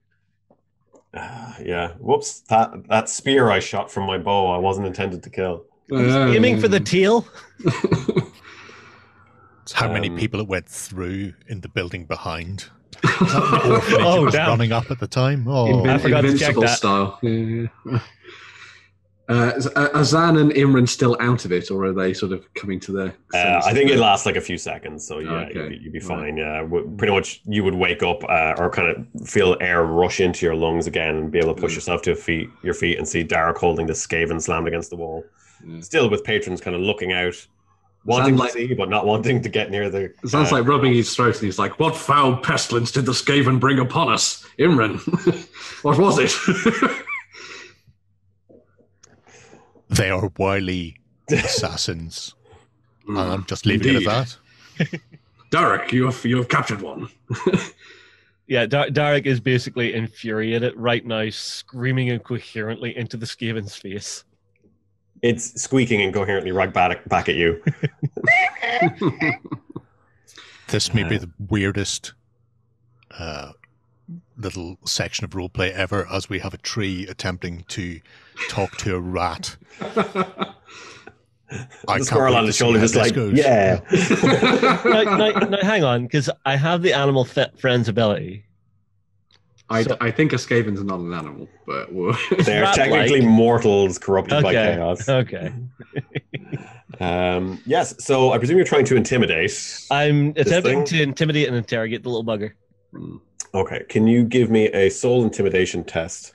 And this will be an opposed test. So the way opposed test works, I should have mentioned, is basically the DN is 4, and then whoever has the most successes wins. Right. Well, I have Uno dice. Yeah. You can have advantage and disadvantage in it, depending on the situation, which changes the DN. So I'm going to say you have advantage simply because you've killed their friends and slammed it into the wall. Okay. So you only need 3 and up to do this, and it will resist with its mind guile. I got a 6, so Oh, nice. booyah. Well done. It failed. Excellent. So 1 success. Yeah, are you asking anything or just generally throttling it? I mean, like, what I screened first, what pestilence have you introduced into my lady's realm? Because I would assume the gardens, Darak would consider that as a small piece of the Everqueen's realm within the city. Yeah. It kind of feels like, let go, plant thing. Just kind of like clawing at you with these like gnarled, rotted claws, which kind of break off in your hardened bark. And it kind of squeaks, "Big Brain has a plan for you!" And it's just like wildly squealing and pulling at you and kicking. So Darak's basically going to lean in and with a growl just go, "Where?" It has like this like light gray fur, and it's kind of like pulling at its head when it kind of like, and it's like the fur just comes out in clumps. It kind of like squeals like, let go, plant thing. Yeah, give me a. I'm going to say you can do body intimidation on this one because that feels more fitting right about now. Okay. That'll be 3 dice. Excellent. I would say on 3s as well. Yeah, 6, 5, 5. The dice are basically saying, yes, you're doing this. Meanwhile, Imran is trying to work out how to work fingers. Staff. The Skaven squeals. Big Brain, Uzik, he has plant rotter, kill you, and like points at you and kind of looks at these, kill all man things and plant things. Does either of you two want to shout anything up at it while I'm intimidating the hell out of it? Zan's going to step forward with his intimidating manner, coughing up a little bit of seawater. This is, what strange is this? Strange memories. And he'll be like, where is this plant rotter, chaos fiend? And I'll make your ending swift. Yeah, absolutely. You can give me a body, intimidation, or soul, depending on which you prefer. I would say with advantage, and I think intimidating manner gives you advantage again. It does, yes. So I'm going to say you have greater advantage, which means you only need 2s. Ooh la la. Nice. That is 4 successes on 4 dice. So excellent. It kind of squeals like, "No, let me go." And it says, "I tell you how to find Big Brain. Yeah, follow symbols." And it kind of like starts to try and scratch the symbol into your bark, Darak, as it's holding you. Which your bark is too resistant, so it like throws its hand out to the wall and kind of like scratches this kind of inverse triangular symbol on the wall. He's like, follow these, Big Brain, and then kind of like freezes, like, let go now. Darak basically slowly crushes its larynx. Oh, Jesus Christ. Yeah, you could do that. Well, honestly, Darak has just seen another Sylvaneth petrified. Oh, yeah. So he is taking no prisoners right now. It would not feel right to let this Skaven go. Yep. It up and dies. Yeah, that works. So yes, yeah, it's dead. Can we see any of those symbols he's talking about?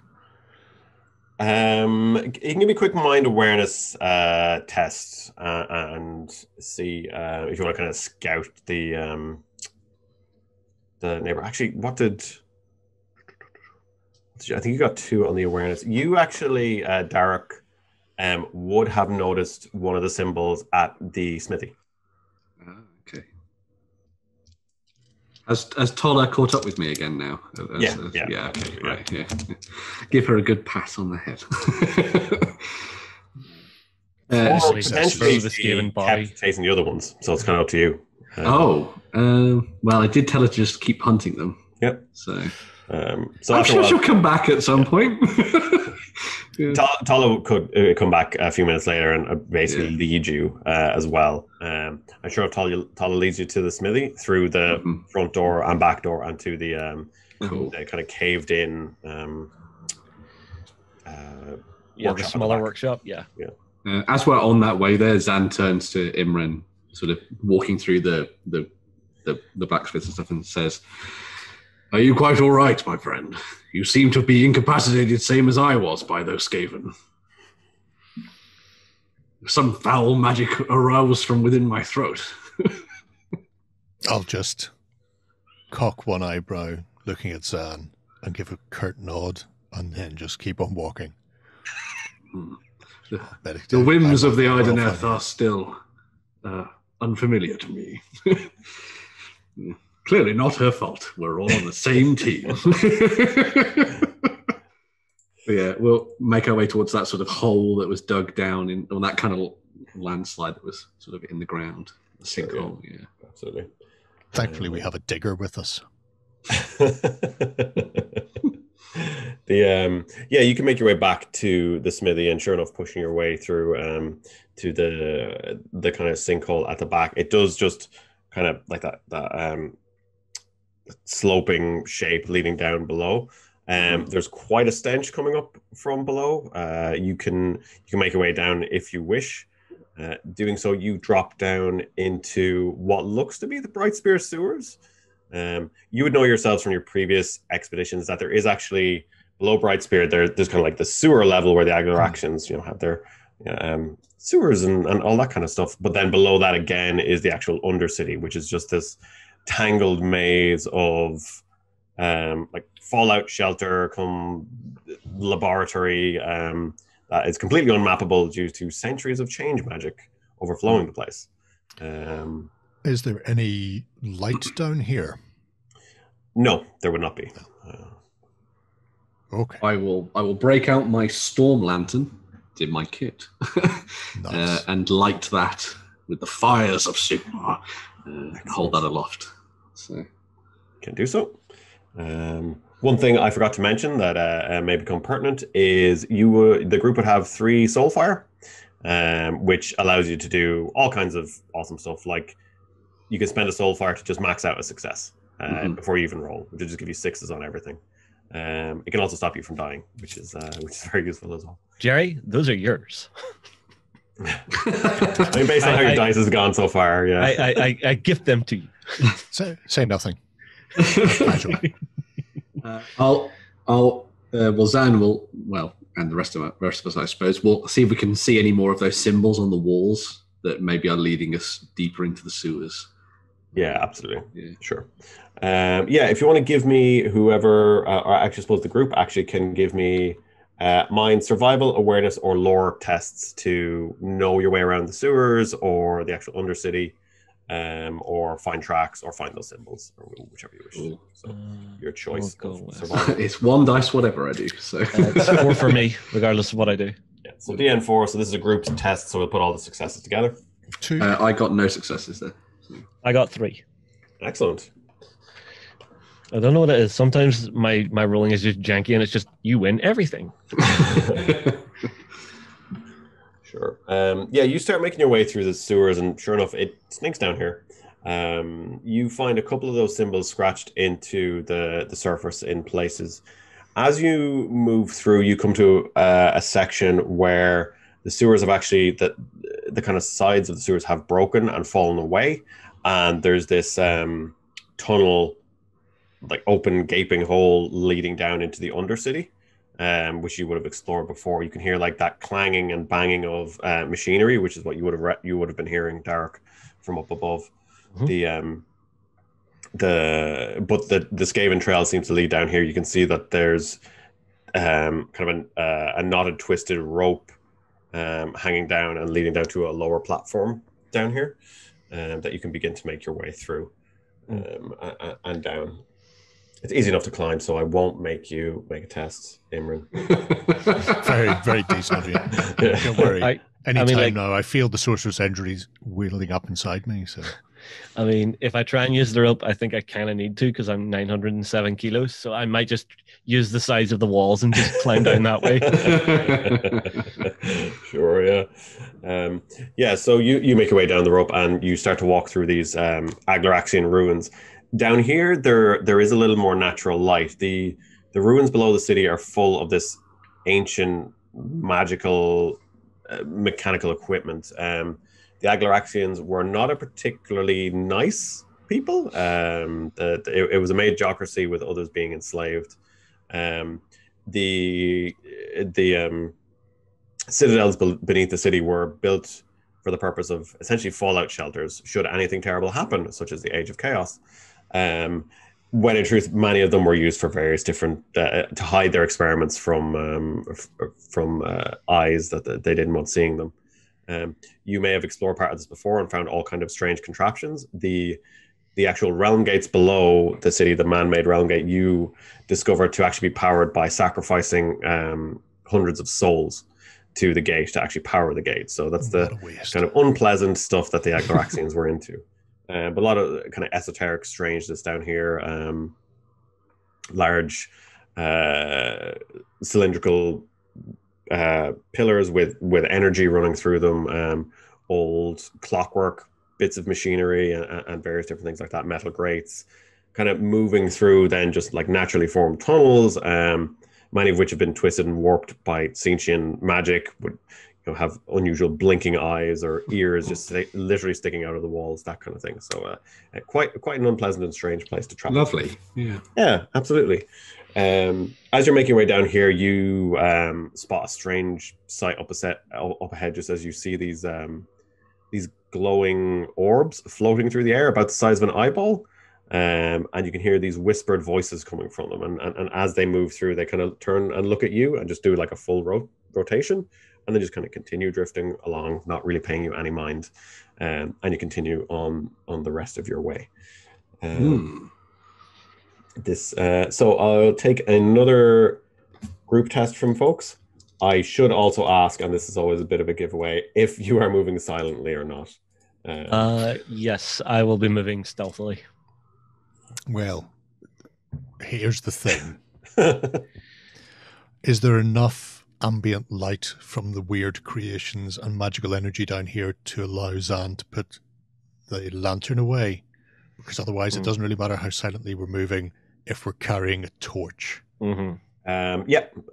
There would be potentially kind of Zan you'd have would areas where douse you'd be that, moving through darkness, but you would be able to see like lights up ahead and spot those the Skaven symbols hidden throughout. Zan will douse his light then on the advice of Imran. Okay. Back to my 1 dice. Come on. Another 2 successes. 1 success this time. Yay. That'll be another 3, and it was Nice. triple Wow. 6. Wow. Wait, Excellent. hang on. Let me see if I can show this to camera. It's This is just what my showing dice off now. Nice. Nice. You make your way through the tunnels, and you get to the point where you can't find any more of those symbols etched into the walls or into grates or anything like that. Except at one point, you notice a shadow on the wall, and you look back and see that at different intervals, like ruins of like metal beams and things have been arranged so that when the light passes through them, it creates that symbol on the wall over here. Placed together, they don't actually make it, but the shadow forms the Skaven symbol. You know that you're on the right track. As you move ahead, the path leads you through the winding and twisting undercity, and it opens up. You can hear the sound of rushing water and kind of squeaking and shouting in Queekish of the Skaven language. As you move around, Darek in particular, move stealthily up towards this new opening, you come across a huge open cavern, just filled with rushing water. Water's tumbling down from somewhere nearby. You can't really make out the source, and flooding this huge pool, which is then there's a waterfall falling off into the abyss, into just the darkness. No idea where it is. Looking around, you see that the room is actually lined with these pistons or pumps of some sort, which looks like it might be used to pump water somewhere, but doesn't seem to actually be working at the moment.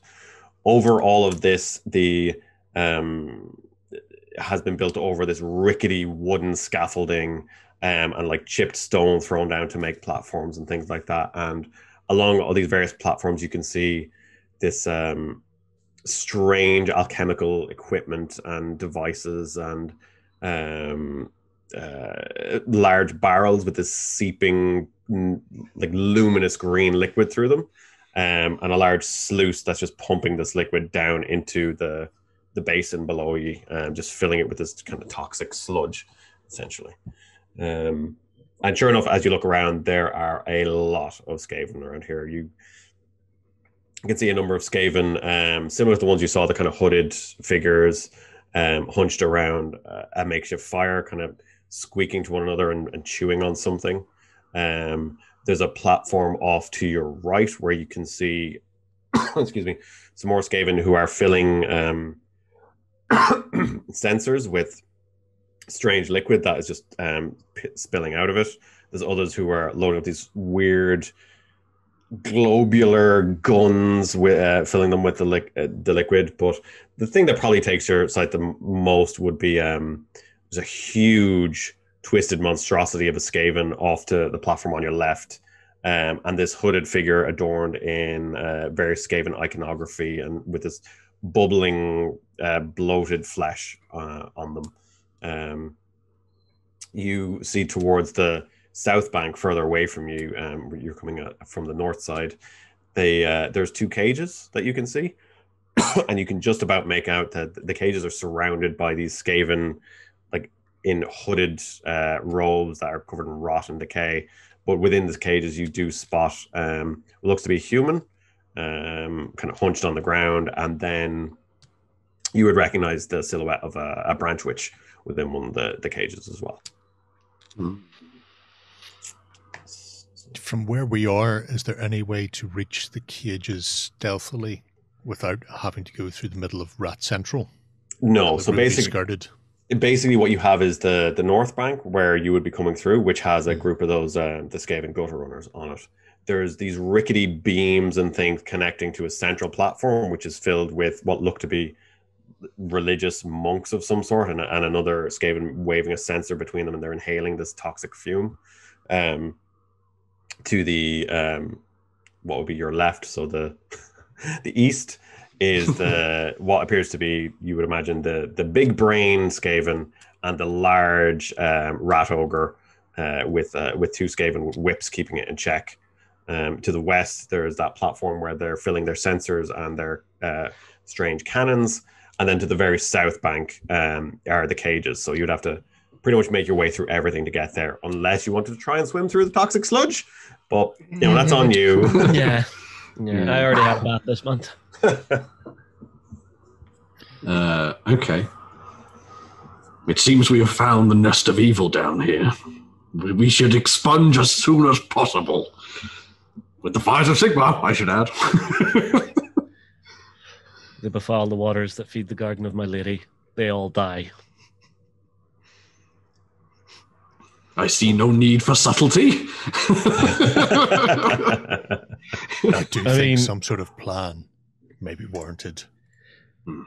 Well, Gutter runners, gunners, then the rat ogre with the big brain would be my suggestion. How far away is Big Brain? I just sent you guys a link to a map there, which might just help you guys visualize it a bit more, which should help. So you have your various different platforms as well. So if you look at the map, and obviously I think we'll try and share this, the yellow is the big brain guy, you would imagine, with the rat ogre around it. But so you could probably potentially, if you're on the south bank and you have this wall you could hug, if you could take out the 2 gutter runners nearby stealthily, you would actually be able to make your way over relatively safely, potentially stealthily, if you can go unnoticed over towards the big brain. But you'd imagine it'd be quite difficult to actually get there, with so many Skaven flooding the chamber. There's about 2 dozen of the monks, and then there's the various with the sensors and the cannons and the gutter runners and the larger ogre as well. Derek, can you hit him? Point to the big brain from where you are. You mean shoot him? Yes. Yeah, if you like. I'm pretty sure I'm in range. I would like, yes. That would be terrific. So, I feel as an opening gambit, removing the person that the gutter runner referred to as the big brain may be a good way to start. Sure. And I tell you what, this might be a time to use one of our soul fires to make this a flawless success. Flawless victory. You would notice there does seem to be some kind of like panic going on. Obviously, they have been warned that, you know, they were kind of spotted. Whether they know they're being followed or not is another thing. They would think they've gotten away, but they have. It's created a bit of a commotion and a kerfuffle. Mm-hmm. Well, I will attempt to shoot the big brain from stealth, and I will use a soul fire to make it a perfect success. Excellent. Okay, let's do it. Let me check his health. It was the question. That could be the problem. Oh, he's dead. Okay. Really? No. Oh, so let me see. Right. So I'll give you guys a surprise round here. So you'll each get an action. Mm-hmm. So Derek is taking a shot Yes. at Uzik. Right. 5 damage. So auto hit with 5. All right. I'm totally okay with you using that soul fire to do this. So yeah. I may do it again because we have a grand total of 3. If you guys want to keep the rats off me, well, I just pin the leader down 3 times. So you fire off your arrow and it kind of pierces the clamor. Like all the Skaven just stop and like watch the arrow almost. And he's the big brain is kind of looking at something. He kind of like stops and looks up and just kind of that like and just like hits him in the chest. He kind of twists slightly and gets him in the shoulders, like slams him into one of the barrels. And he just like starts like squeaking wildly, just and pulling it out. But yes, so you would that be 6 damage? Well, it's a 4d6 attack, and then my damage is 1 plus successes. Yeah. So it's 5. Mm-hmm. Yeah, so that slams into him and does 5 damage. He kind of like panics and flails, but he's hurt. But he's not dead, thankfully. He's gonna feel that in the morning. Yeah. So Imran and Zan, you can take a go, and then we'll run through this chaos. Cool. So Literally. there's a couple of Skaven in front of me, are there then? Just sort of round the corner in Yeah. So the 2 gutter runners kind of like hunched around the thing. They're kind of now looking at Uzik, so not even looking at you. So right. Uzik is the named Skaven. Sorry, he's the big brain. I'm gonna rock around the corner and bellowing Sigmar's name because stealth be damned. Sigmar does not hide in the shadow. I'm going to slam my hammer into the back of this thing's head. So Excellent. I will charge in and smack it. Excellent. Good. Oh, and I'm good. Oh, sorry, not good. I'm average. Oh, these are average as well. Yeah, so it's 4 pluses. Yeah. So that's 3 hits on this thing for 4 damage in total. 4 damage. Okay, so I'll leave it with. I'm just gonna put the HP on here because it's easier for me to track. That's all right. You basically run up and just smash this thing in the head. It kind of like face first into the fire almost, and its head pops up and it's just flames because you smashed it into the smoldering fire, and just kind of like starts squeaking, like floundering for its weapons, and it almost goes to run. Can I use my metal to do another attack? On the... Not in a surprise round, but what you could have done is use metal to double your dice. If you wanted. Okay. So it's fine. I've crushed this thing's face into it. No, if you just roll 2 more d6, Sure. we'll know. So if you get any more. I got 1 more success on there. So. Excellent. So it is, let's say you smashed its face into the fire. And it kind of like screams and just leaps into the water to try and put out its face, and it's gone. They all knew the risks. yeah. I mean, toasted rat is a delicacy. Yeah. Eamon, it's your turn. You would notice, I think you have pretty decent natural awareness. You would notice the where they're kind of refilling those globes and the sensors is about 10 foot in the air, as is the other one with the big brain. They're kind of on these stilts. The one in particular where they're refilling, it's Skaven architecture, so it's like ruins built on ruins. Yeah. So it looks like, if you wanted, it is an option to... I could attempt to arcane bolt one of the spindly-looking supports out and have the whole thing come crashing down. Is that what you're saying? Yes. That sounds fantastic. What are the chances I will make that roll? Let's find out how big the endless spell is from this one. I mean, you could use one of the soul fires. Oh, how did you summon a purple sun? I don't understand. Our survey says, get me. 1, 2, 3, and 4 successes. Well done. Lovely. It is only an arcane bolt, so essentially a jet of water, like a pressure hose, just comes jetting out from the end of that stuff can hurt. Smashing into the support.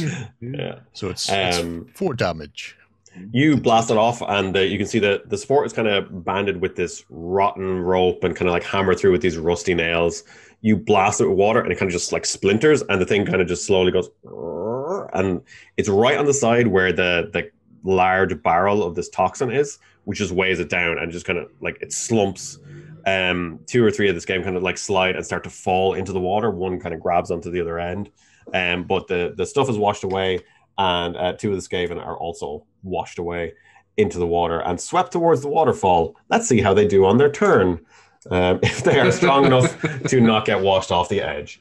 But yeah, two of them are pretty much washed away and may possibly die. I give them a 5.6 for entering the water. Yeah. Cool. Okay, so that is your surprise round. So we're back around to initiative, and Imran actually has the top initiative, so Imran can go again. Nobody's more surprised than I.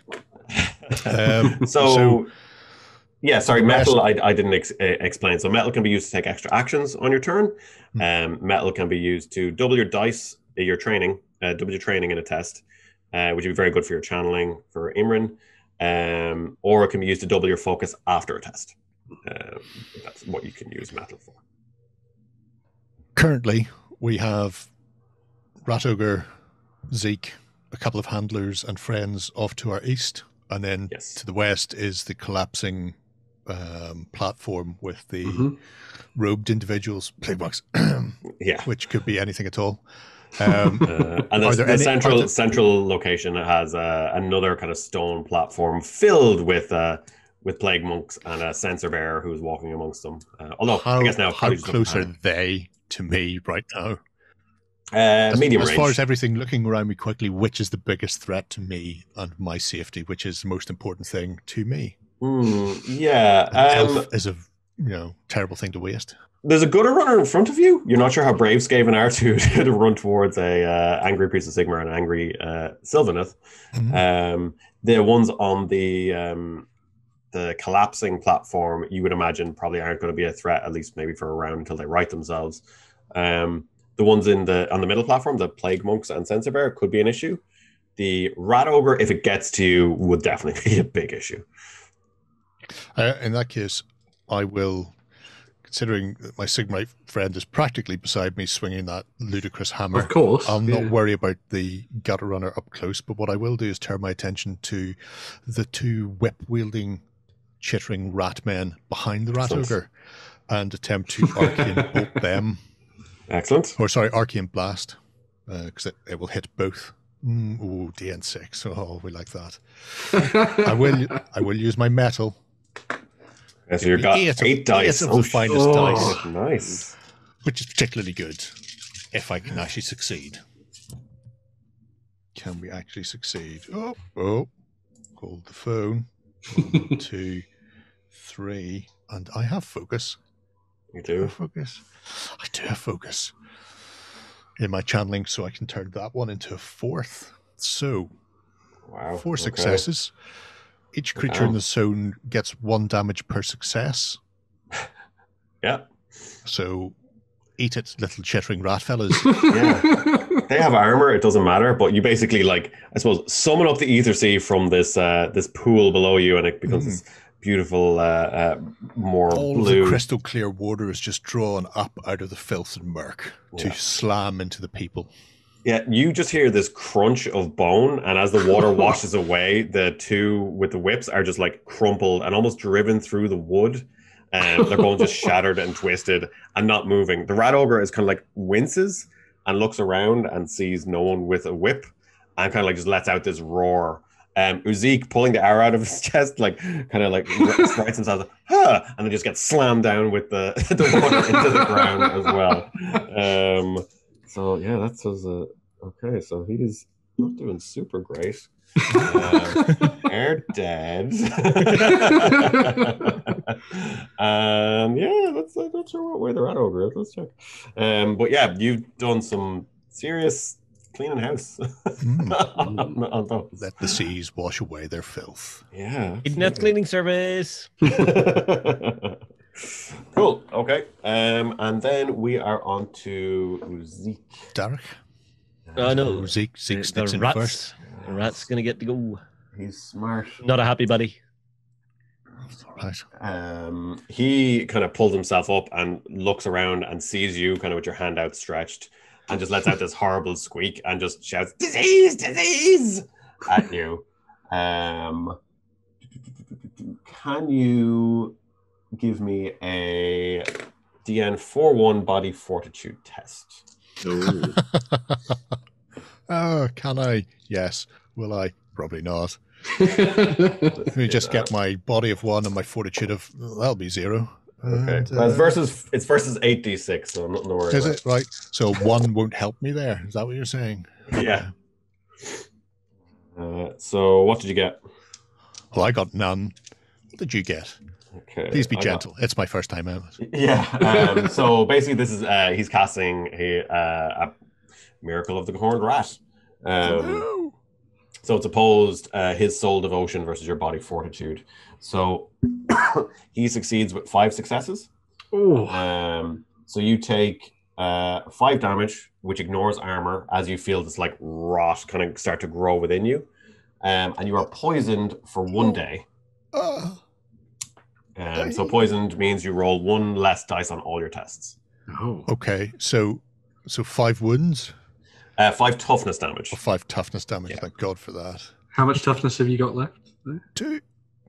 I will heal on my turn, won't I? So keep you up.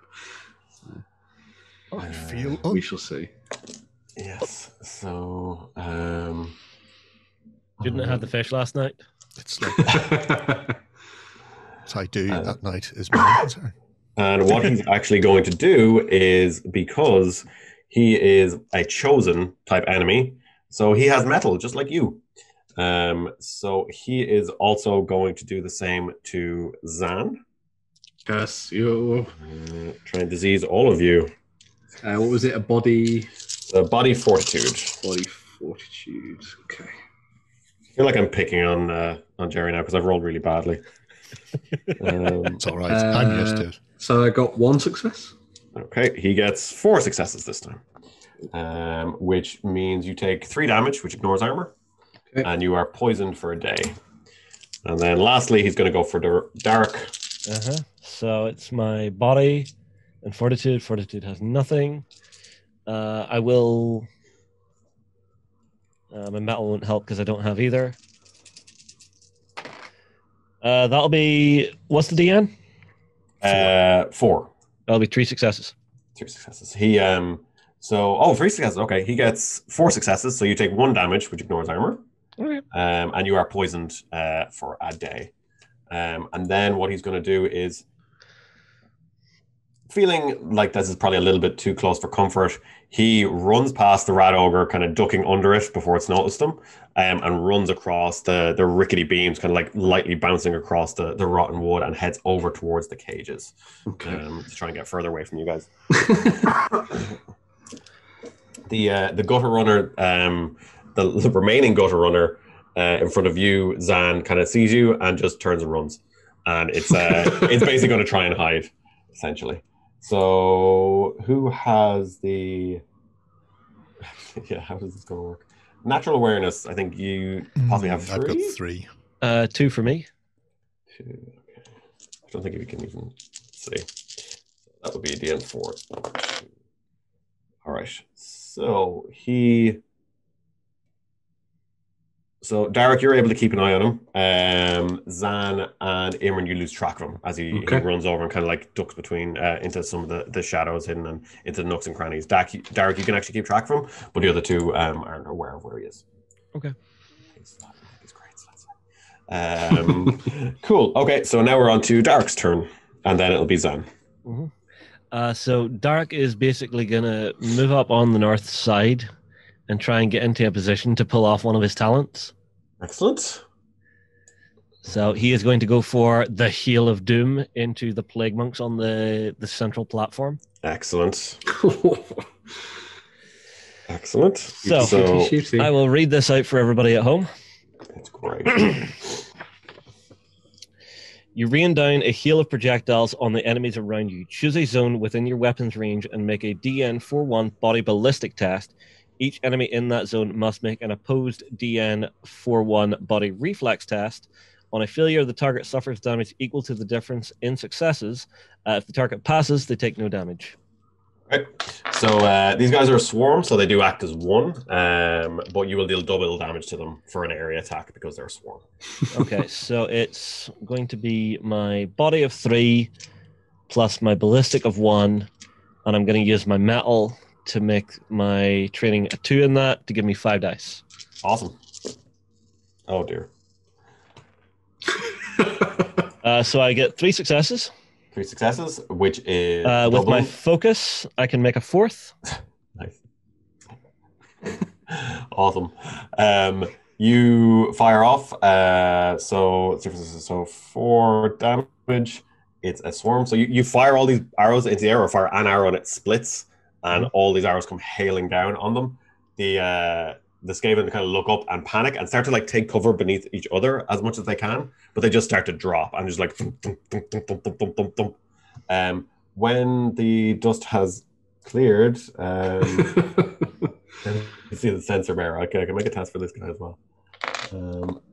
Oh dear. No, he's just about alive. When the dust is cleared, Skaven die. The Skaven have been reduced from 11 Skaven in the zone to 3. So you basically just obliterate. There's just Skaven bodies everywhere. Some of them try to leap to platforms and just get caught midair by the arrow, hit the beams, and just fall into the water. But yeah, you just like wipe out. Yeah. I'm assuming I can't do that all the time. Yeah, you can. Oh, goody. Yeah, as long as you've got metal to use the ability, and you get one back at the start of every turn. So yeah. Well, I started with 1 metal. Yeah, you get one back at the start of every turn. You're great. Yeah. Oh, so you can go over the total of 1? No. So you started with 1. So that turn you took an action and spent a metal to double your dice. So next turn you'll have your metal back, so you can do the exact same thing again. Yeah, but I wouldn't have had the metal to increase my. Or no, I had my. You would. Yeah, you would. But I wouldn't have had it to increase the pull to 5. Oh, you double dipped. Oh, you double dipped to use it. Yeah. Accidentally double dipped, yes, because I didn't realize I had to use a metal to use the talent. Oh no, sorry. That you don't. The talent is used as an action. Oh, there you go. Okay. Yeah. Perfect. Yeah. Then it's so perfect. you're all good. Then all the murder is fine. Yeah. No, I mean, like there is another platform there full of yummy murdery things. Yeah. God. Excellent. Okay, so Zan, it is your turn now. So Zan is going to start off by using his miracle healing spirit. So I'm going to now. Can I decide to spend the metal afterwards, or do I do it in the to boost the effect of it, or?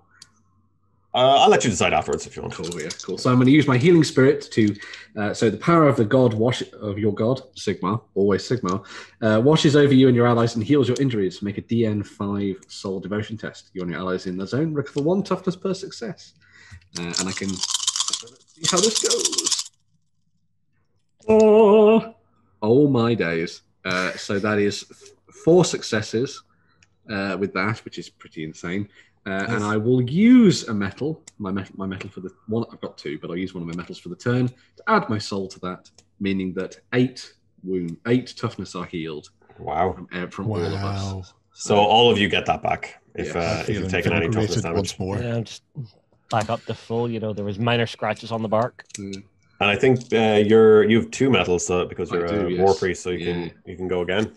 Yeah. So then I'm going to move, because from my vantage point, I see a nice bridge that I can cross. So that's where I'm going to go. So so Zan's going to run over to that side of the zone, and as he is going to run past Darroch, he's going to say, "Did anyone see where that gutter runner went?" Because obviously he doesn't know where it is, but he's going to move over to that side of the zone. So you can basically run across. So you can move. You get a move anyway, which allows you to move to an adjacent zone. Yeah. And then you will still have an action if you want to spend your metal again, or you can keep it to the next turn if you want to hold on to it. So so you have the central platform where Dark has hailed down death. You have the platform kind of to your left, which is Rat ogre infested. To the east, which has a rat ogre, or the one to the west, which has collapsed thanks to Imran. So which one are you going to? I'm going to go into the middle zone. Excellent. So because he doesn't know where that gut runners went, so he's going to run into that zone. And he literally runs straight past them. So I can move up, and because I've got the metal, can I do another attack? You can indeed, yeah. So I see that nasty-looking plague sensor bearer, and I'm going to decide that he needs to meet the justice of Sigmar. So I guess does this count as a charge as well, or is it just I've just moved in and just hit it? Oh, actually, yes, you could charge to the next zone. Cool. I will say, as you enter the zone, the cloying fog from the sensor floods your sense, and you kind of like you shake it off a bit. You feel it like tightening your lungs and kind of cramping your stomach a bit. Okay. You take 1 damage, which ignores armor. Cool. Which would have been worse if the other sensor bearer was still alive. So I'm going to use that second metal, to do the Warhammer attack against it. Now, is this a servant of chaos as well? I guess it is indeed a servant of chaos, yes. And that increases, and I forgot about this before, it increases my combat ability, my melee, up to good. Excellent, nice. Nice. So its defense is poor, so you only need 2s. Perfect. Murder. That is 3 successes, and I have a training and weapon skill, so I'm going to bump my 1 up to a 2, so that's 4 successes. So excellent. So you invigorate your allies, race across the platform to the middle platform, cry for Sigmar, and cave its skull in. It kind of like has the sensor swinging back and forth, like it's reeling back as if it's going to hit you with it, and you just swing your hammer before and just catch it in the head, and it just slumps to the ground with a clatter, and the sensor falls into the goop below you. And then Zan's just going to glare Paddington Bear style at the two Skaven in front of him. They kind of like they look at you and look at the all of the corpses around them and have a think about what to do next. Yeah. Excellent. Okay, that's gone. Oh no, there's one left. So the other sensor bearer that was on the platform is going to try and ready itself and move to the central one to just try and get out of there. Mm-hmm. I can't remember what this is actually. Is going to also just use its move to get to that zone, which is Skyr Acolyte. Okay, which you see it kind of reach in and takes out this orb and just hurls it at you, which is a ranged attack. So what's your defense? My defense is average. And its attack is poor. There's nothing to laugh at poor. Poor is fine for an attack. It gets this orb, which looks like it's a smaller version of what's in those barrels. Mm-hmm. And it kind of like looks at you and like, ha ha, and throws it at you and just like arcs over your head and just goes flying into the water behind you. I just kind of like looks like a panicked expression, deciding where to go. But yes, that's their turn. The rat ogre, seeing you, kind of like lets out this roar and kind of looks around, and it just like leaps from the platform it's on onto the one here and just runs straight at you. So it's going to be taking a charge action. This is fine. Nothing to worry about here. Are we sure? So what's your defense is? Average. Average, okay. Its attack is good, so it needs 3s. Oh dear. It's either good or bad when a GM says that. Okay. You can never know for sure. 2, 4, 5, Can't 6. it be both? Yeah, it basically runs at you, and you can see it like snarling, and it has this like long rusted bladed fist, and it just runs up and like gut punches you with it. You take 8 damage as it slams into you. So that is 1 over my toughness. So is that just a minor wound, isn't it? Yeah. Yeah, so if you overrun, you've 1 left over, and then it's a minor. Did you use your armor? Oh no, sorry. My armor minuses it by 1, so that's taken me to 0 toughness as well. So you don't take a wound. Yeah, okay, absolutely. But then it attacks you again. So it's it is going to attack again. Ugh. 3s. Okay, that's worse. That's okay. That's good. It again like gut punches you again and just kind of snarls and screams in your face, almost lifting you up on its bladed fist. You take 5 damage from that. Okay. Minus your armor. So that's 4 damage in total. So after you lose your toughness, you start to take wounds. 1 damage over that deals minor wound, which fills 1 space. 2 to 4 damage deals a severe wound, which fills 2 spaces, and 5 plus fills 3 spaces. So okay, 2 spaces on your wound track full. Cool. Yeah. And then the poor plague monks. They exist. There's not even enough for them to be a swarm. The plague monk kind of like the remaining ones look at you, and one kind of pulls out this rusty blade that has God knows what on it and runs up and tries to basically shank you. And sorry, your defense is average, isn't it? Yes. I fear I may have overestimated my power.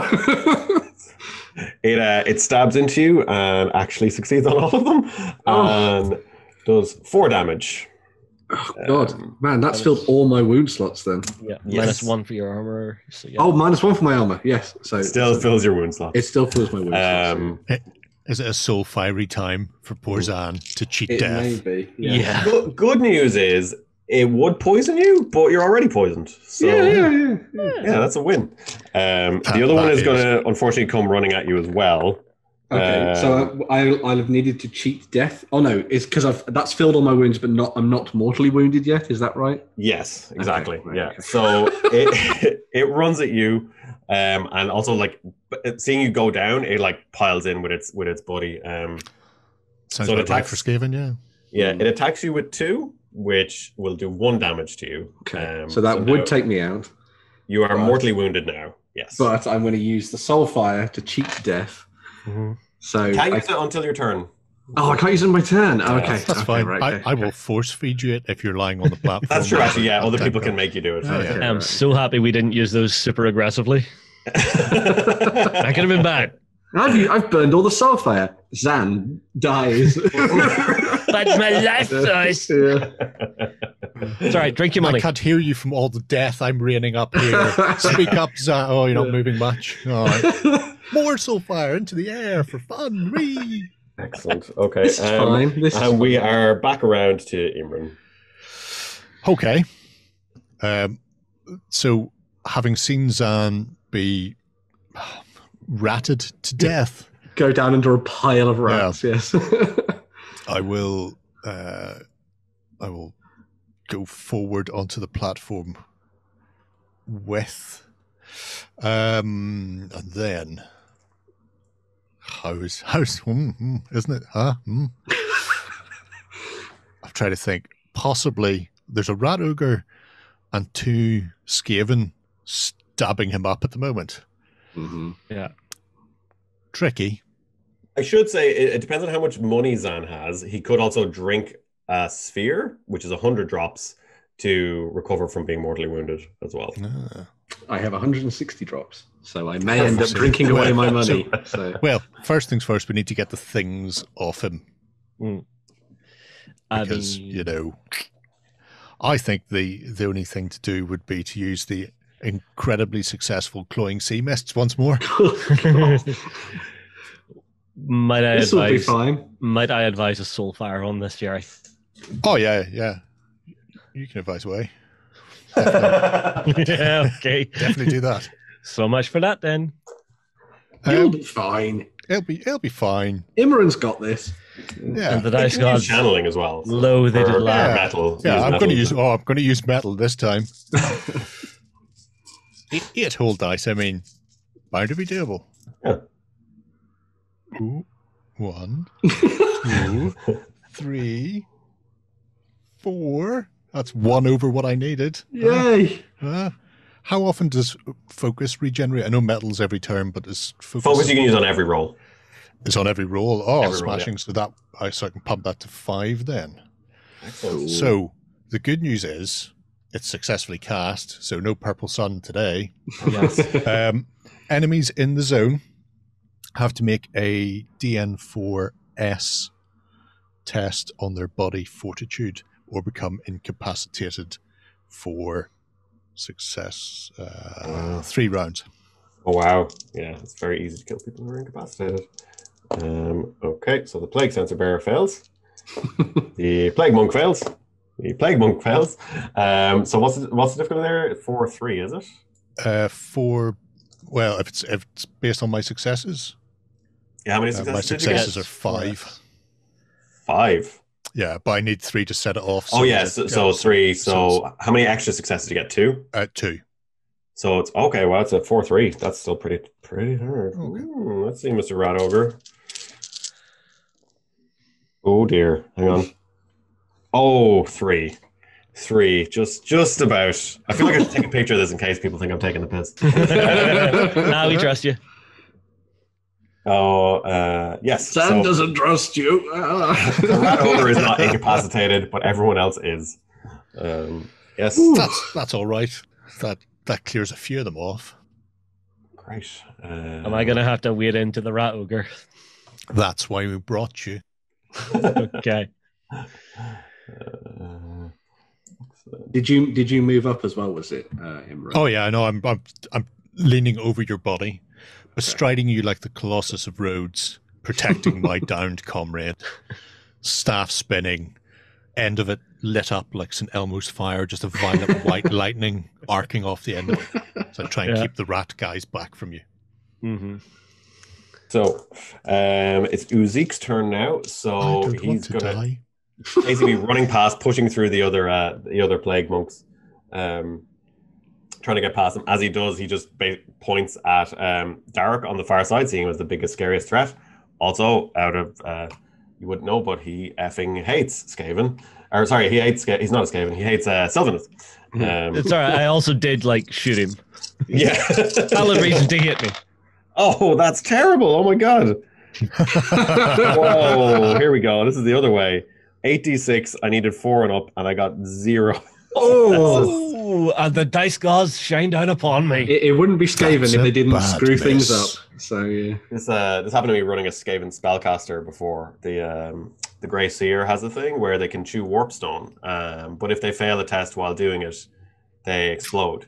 It gives them extra dice to do. I think I had 12d6 or something with it, and I failed the test on the first turn, and he exploded. And that was supposed to be a boss encounter. I was like, oh, okay. That's the end of him.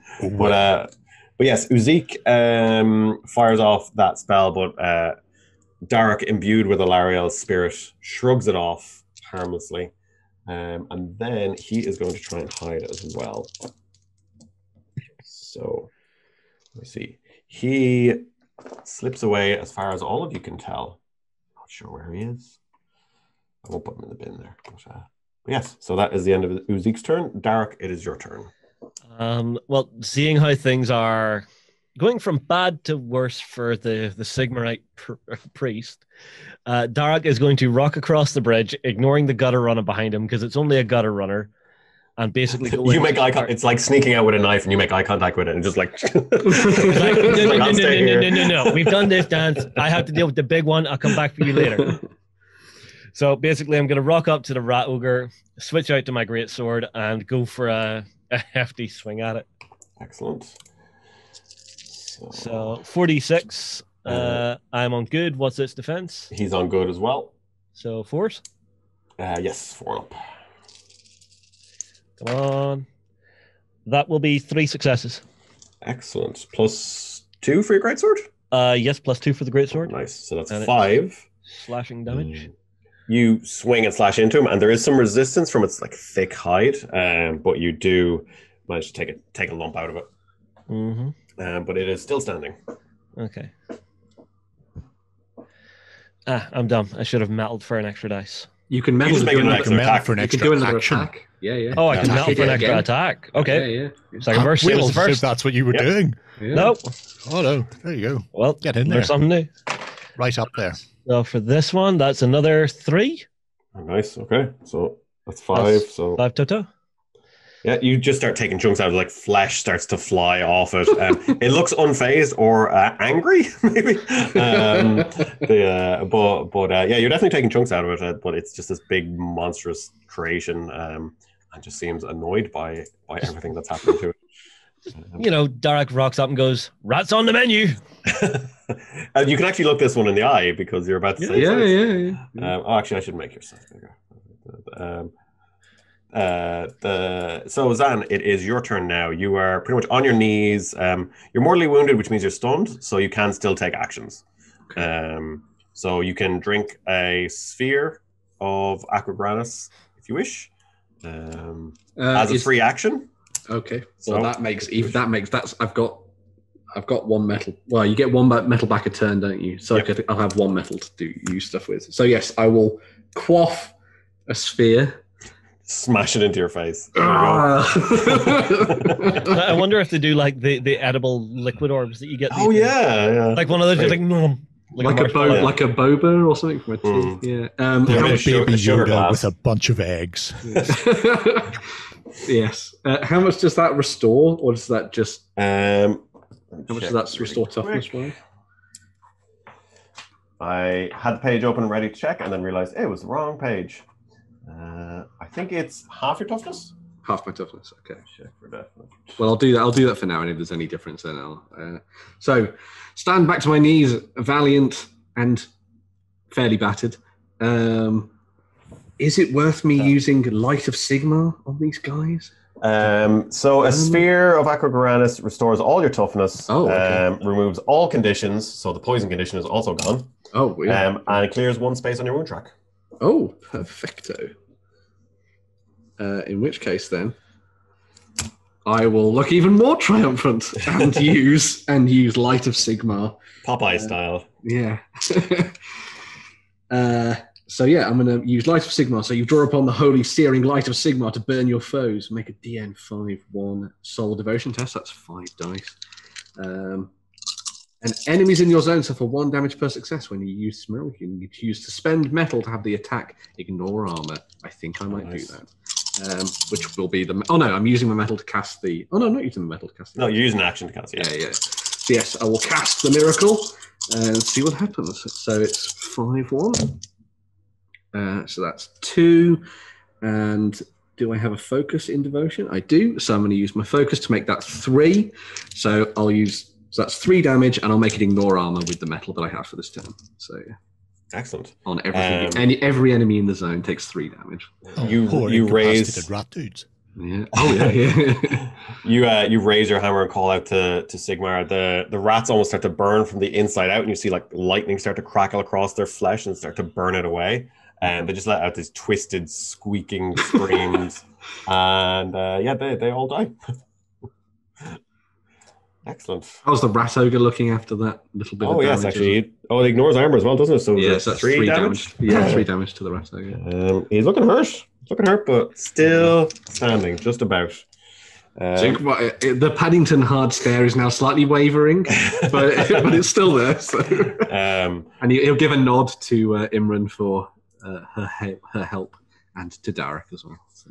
The rat ogre lets out a roar, having basically like impaled you, and then had chunks taken out of it by the Sylvaneth, and turns around and whirls with the fist and tries to stab at it, because it is in a rabid fury because someone in the zone has suffered a wound, which means its melee increases 1 step. So its melee is now superb. Oh dear. So what's your defense, Dark? Is it good? It's average. Average. So it needs 2s. Me oh my. This thing is quite literally a beast. It's, The important thing is, Derek, if needs be, you can make a heroic last stand, which will give us a soul fire back after you die. yeah, do that. Yeah.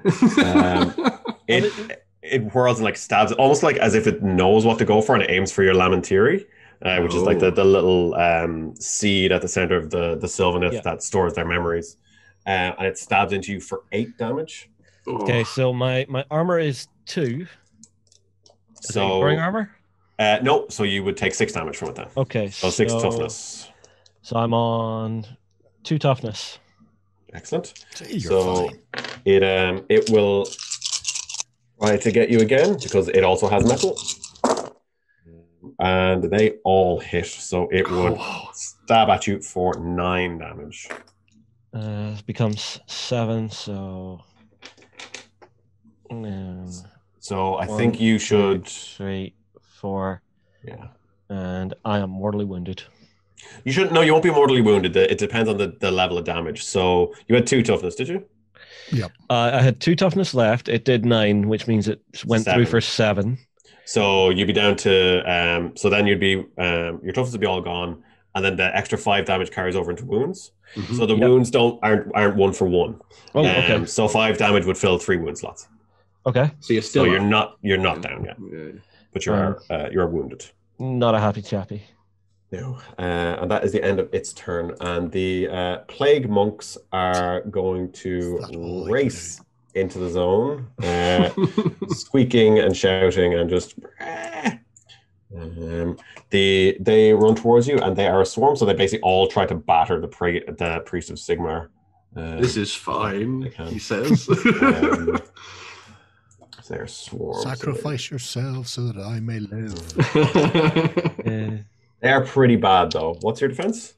Defense is average. 6, 7, 8.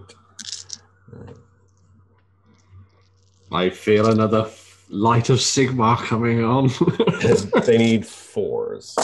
They're a swarm. So Sigmar welling up in you again, Zan. Yeah. That's a lot of 1s. 5 1s on that.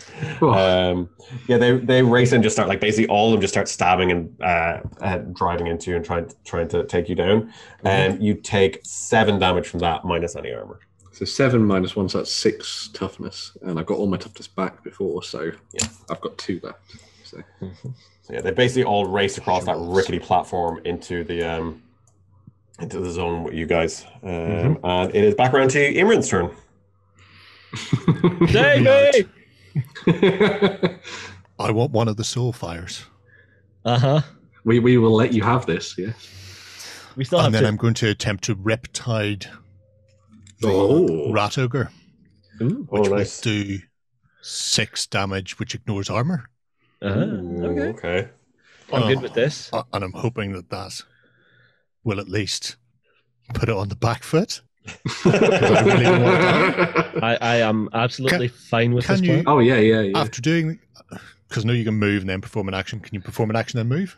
Yep, absolutely, yeah. Movement is pretty free, yeah. Just about. Tactical retreat. From the incoming rat swarms. I'm a caster, not a fighter. With your high toughnesses and armors and stuff. It's outrageous. So 6 unsavable wounds as I attempt to rip the water from the very blood of the beast. Wow. Just him, or is it his own? It's just him? It's just him. Yeah. So does that fill his lungs with air? I'm trying to remember the spell. Riptide, it just gives me the basic. It does damage per success. So I'm assuming, like all good Riptides, it sucks the water out. Then I can just splash back his face out of badness. What, you gonna paint him red? Turn him into a desiccated husk. Yeah, there's a lot to be said. The best salt water is the salt water that's not inside this rat ogre.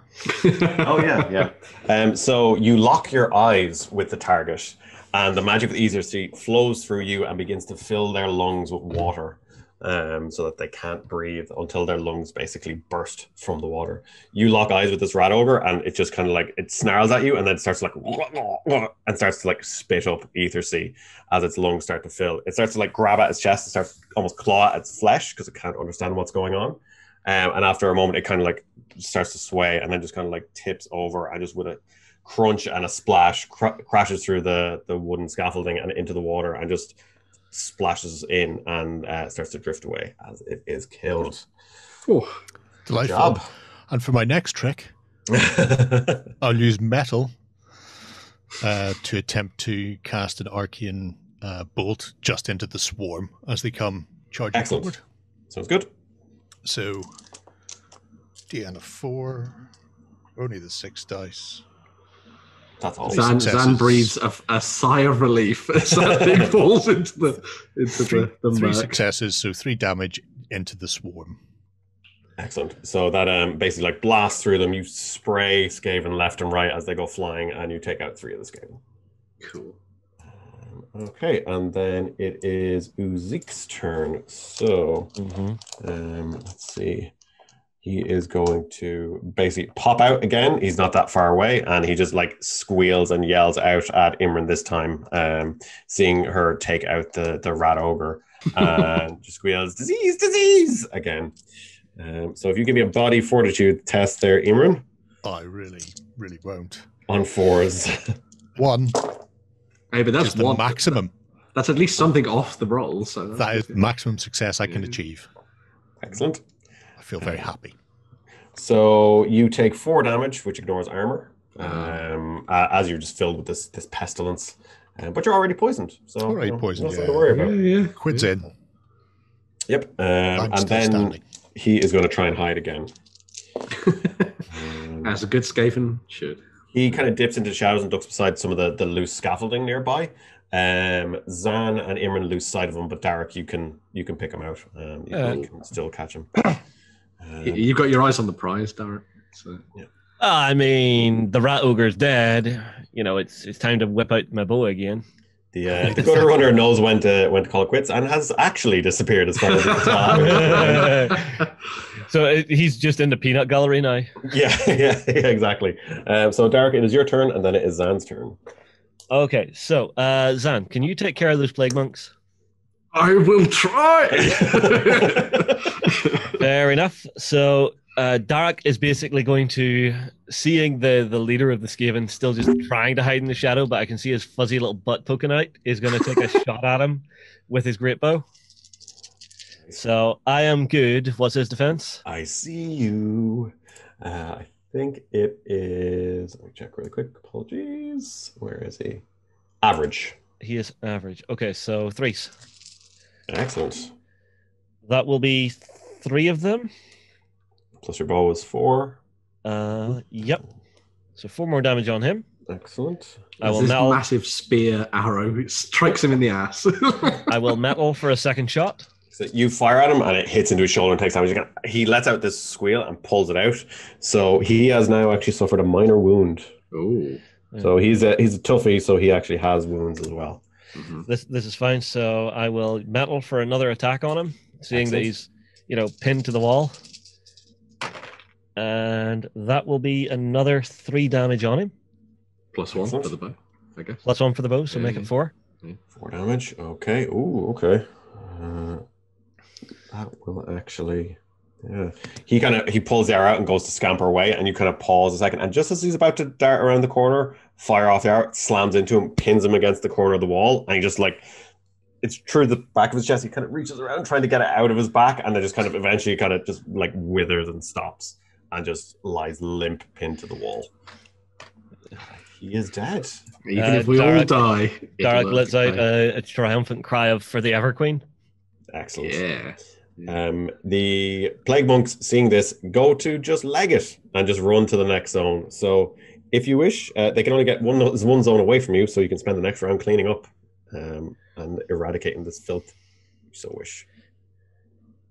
Eamon, you're up first, so you can have first shot if you want to. Oh yes, definitely. I will go for an arcane blast. Excellent, sounds good. Because What could possibly go wrong? What could possibly go wrong? I'll burn my metal as well. It's like the Dr. Pepper shot. I'll save me. Oh, 6, 6, 6. The numbers of the success. And 1, 5, so that'll become a 6. So 4. Yeah. Which doubles Blast. to 8 because they're a swarm, which absolutely wipes them out. Pretty much, you launch this this just a tidal wave rears up and just comes crashing down. And Killed by their own filth. The rats get washed away into nothingness. And with that, combat is over. Excellent work. I think we took some wounds. Yes. I I'm almost gonna need a did. bit It's of a rest terrible. after this. So Do you know how close you came to killing me? Oh, Do you know how rare we are? Yeah. If there was like extended combat stuff going on, your toughness comes back at the end of end of like a combat, doesn't it? But your wounds stay. So basically, you can take like a 10-minute rest, and your toughness comes back, but you keep your wounds. So if you were to go into another fight after this with a lot of wounds, you'd. Cool. Well, Zan is going to look over to the cages where before and dash over towards them to see if the 2 occupants are okay. Yep, you rush over and you see in the right-hand cage is a branch witch, which you assume is Joy Branch. She has these kind of yellow feathers flecked with red, and her bark is almost like rainbow bark. I don't know if you've ever seen the rainbow eucalyptus trees. They're absolutely stunning. So they're kind of like that. She kind of looks at you, and you can see that her arm from the elbow down is pretty much decayed and rotten away.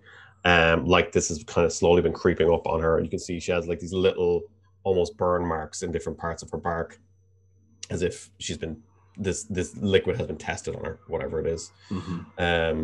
In the other cage is what looks to be a smith. He has kind of like the leather apron, as you would expect. And he actually has a couple of the burns on him as well, but they look almost more like acid burns, like they're not having the same effect on her.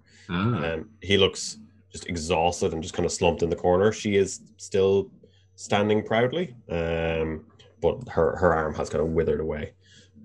She kind of looks at you and looks around and sees Darek and Imran.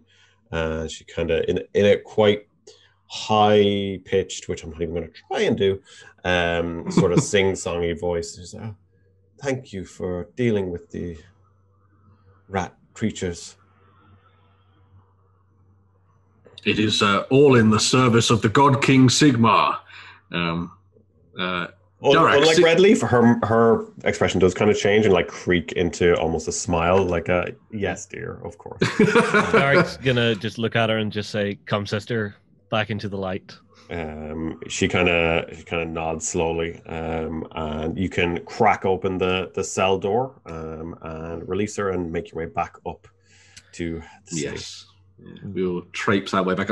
On the way back there, Zan will give a little heal to everybody, kind of keep them up. So, excellent. Yeah. You can do so. You make your way back up to the city, and over the coming days, after quite a short period of time, Joy Branch goes straight back to work tending the gardens. Sure enough, the gardens come back to life. A number of the engineers from the Ironweld Arsenal and the Collegiate Arcane mages come down, and you manage to lead a few of them down here to check.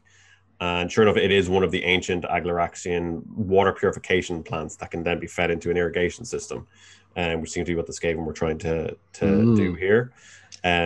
Testing the water, they can find it is basically filled with filth and pestilence and has been amplified with shards of warpstone in it. To make it that bit more magical, which is part of the reason the plants wouldn't respond at all to the Sigmarite magic or Joy Branches. Pretty much that row on the Hanging Gardens has to be completely cut away and removed and is brought outside the city and burned just to be safe. And then fresh seedlings are planted and nurtured by Joy Branch and the wizards of the Collegiate Arcane that can be spared. So yes, if there's nothing else you would like to do, we can finish up there. But if there's anything you would like to wrap up for your characters, or do a little epilogue, what you think your characters will get up to after that?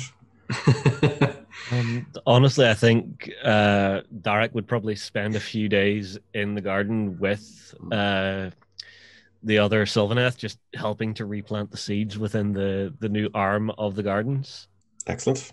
Zan will make a trip to Wormfoot's and decides that Pay for the damages. after his display of Sigmarite might earlier in the week, he will go there and start chanting the tenets of Sigmar to see if he can bring more to his cause.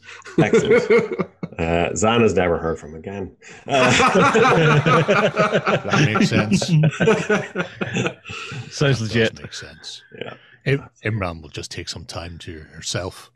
It has, after all, been a stressful time, and I'm not really getting anything out of going traipsing through the muddy back alleys of the Crookhaven, so I'll just relax. What, you didn't Rat souls they're not quite up to snuff. The They're chaos really not. tainted souls. No tastiness.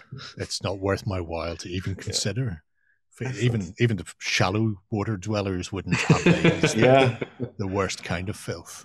Once again, Brightspear is saved by your group for now, but plenty more threats lurk Very above cool. and below Very the streets. Fantastic. That was a fabulous Let's Play, I have to say.